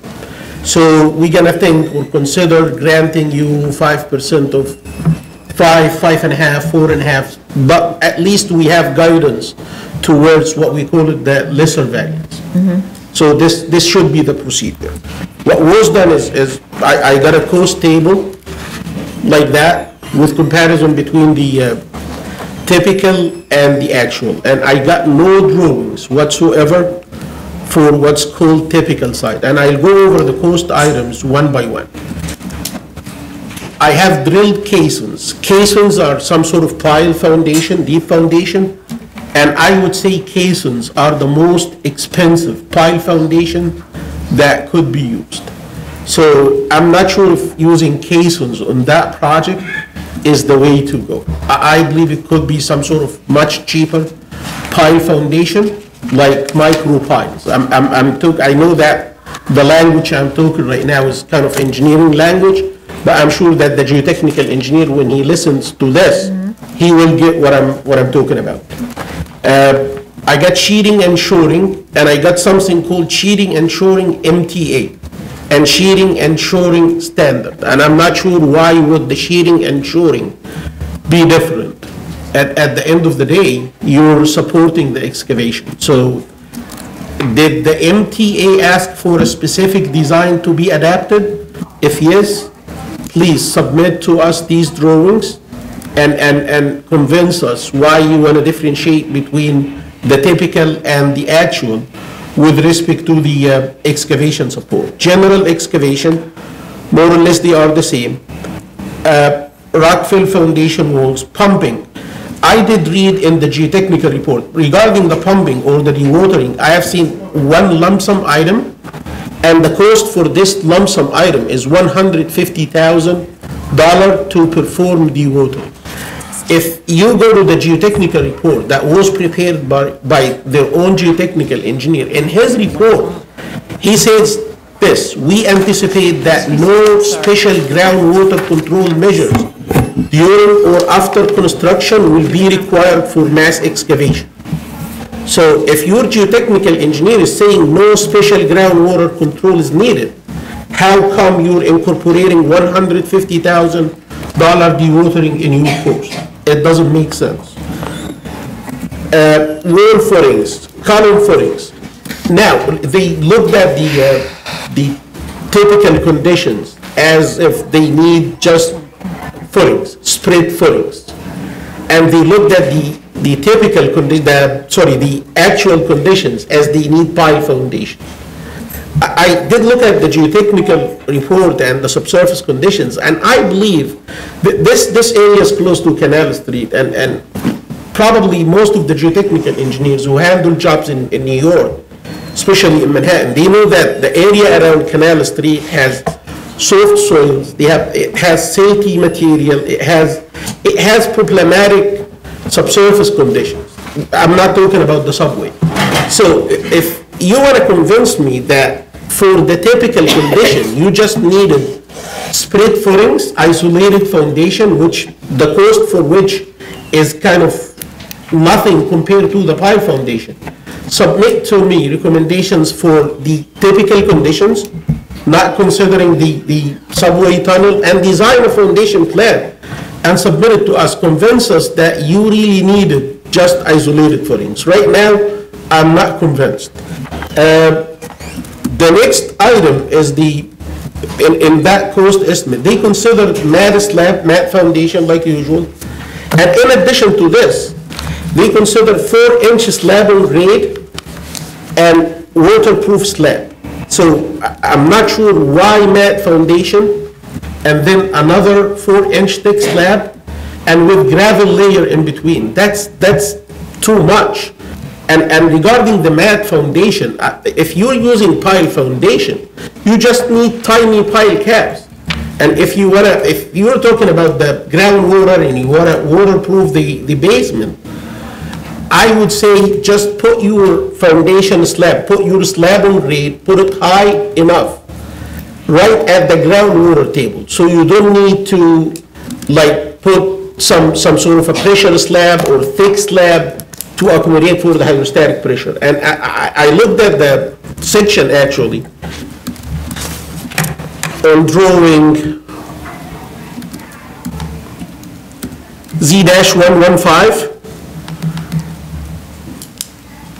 And if you look at how deep is the finished floor, and there is contradiction in that section. If you look to the left, to where the elevations are, it's almost 11 feet below the street level. Why do you need to put the finished floor for the basement that deep? If you're not looking for problems, I would put it 10 feet. So you eliminate the hydrostatic pressure at all, because according to the geotechnical report, the groundwater table is 13 feet below the sidewalk. If it's 13 feet and you don't want to play the risk with the groundwater and minimize the cost, just put this finished floor immediately above the groundwater, the design groundwater, which I understand the geotechnical engineer said it should be considered 3 feet above whatever was monitored in the well. So the geotechnical engineer in his report actually accounted for a safety caution, which is 3 feet. They saw the groundwater here. The guy said design for 3 feet above. So if you want to save the mat slab and you want to save the headache from the pressure slab, just put the finished floor for the basement at that elevation, at the design groundwater level or elevation. So you eliminate the need for the mat slab. Regarding the piles, again, as I indicated, micro piles would be like much cheaper element. And then, like Commissioner Attilan mentioned, there are some items that I couldn't understand why they are there, or even what are these, like vibration isolation. 500,000, $500,000, vibration isolation. What is that? I have designed and constructed a 65-story building, 3 feet away of 3 lines, subway lines, not just 1, 3. And I never accounted for something like that. And even the pile, we didn't design pile foundation for the entire project.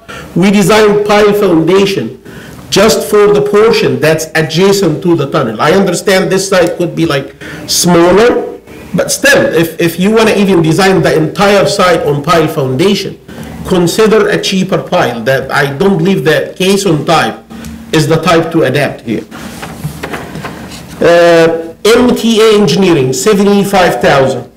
I'm not sure what is MTA engineering. As far as I understand, when you submit the excavation support to the MTA to review them, you have to pay $150 check in order for them to look at this. Maybe it's hiring the engineers who specialize in MTA work. This is already included in the soft cost. Okay, so maybe then that's something related to the MTA, and it's 75,000. I would like to understand what is that. So it may be that that's being picked up by the cost estimator, but also by the financial analyst, and so we're getting two of the same fees.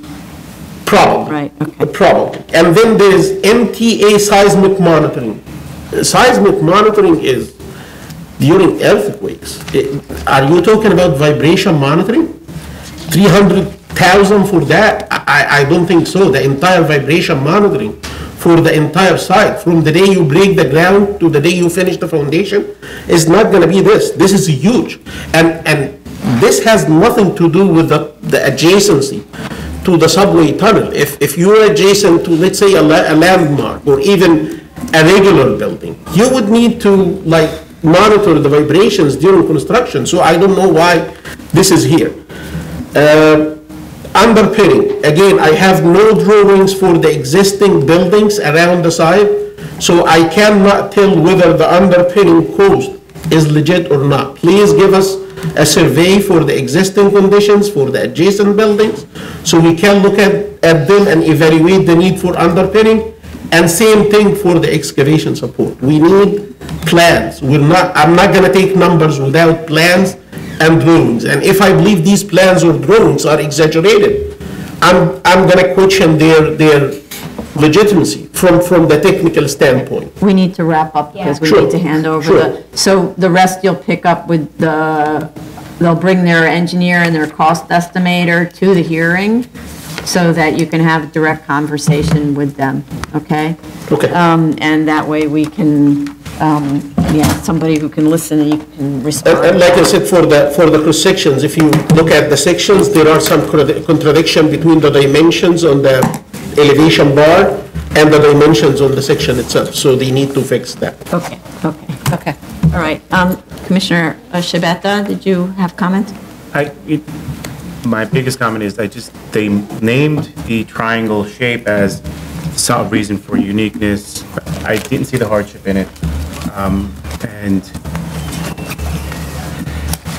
it seemed, I agree with the chair, it seems that the parking is what's driving this variance. Because as of right, I just don't see where their hardship is it seems like the parking is going to be their greatest hardship. Yeah. Thank you. Okay. Sorry, thank you. This concludes the Board of Standards and Appeals Public Review Session for June 25th, 2018.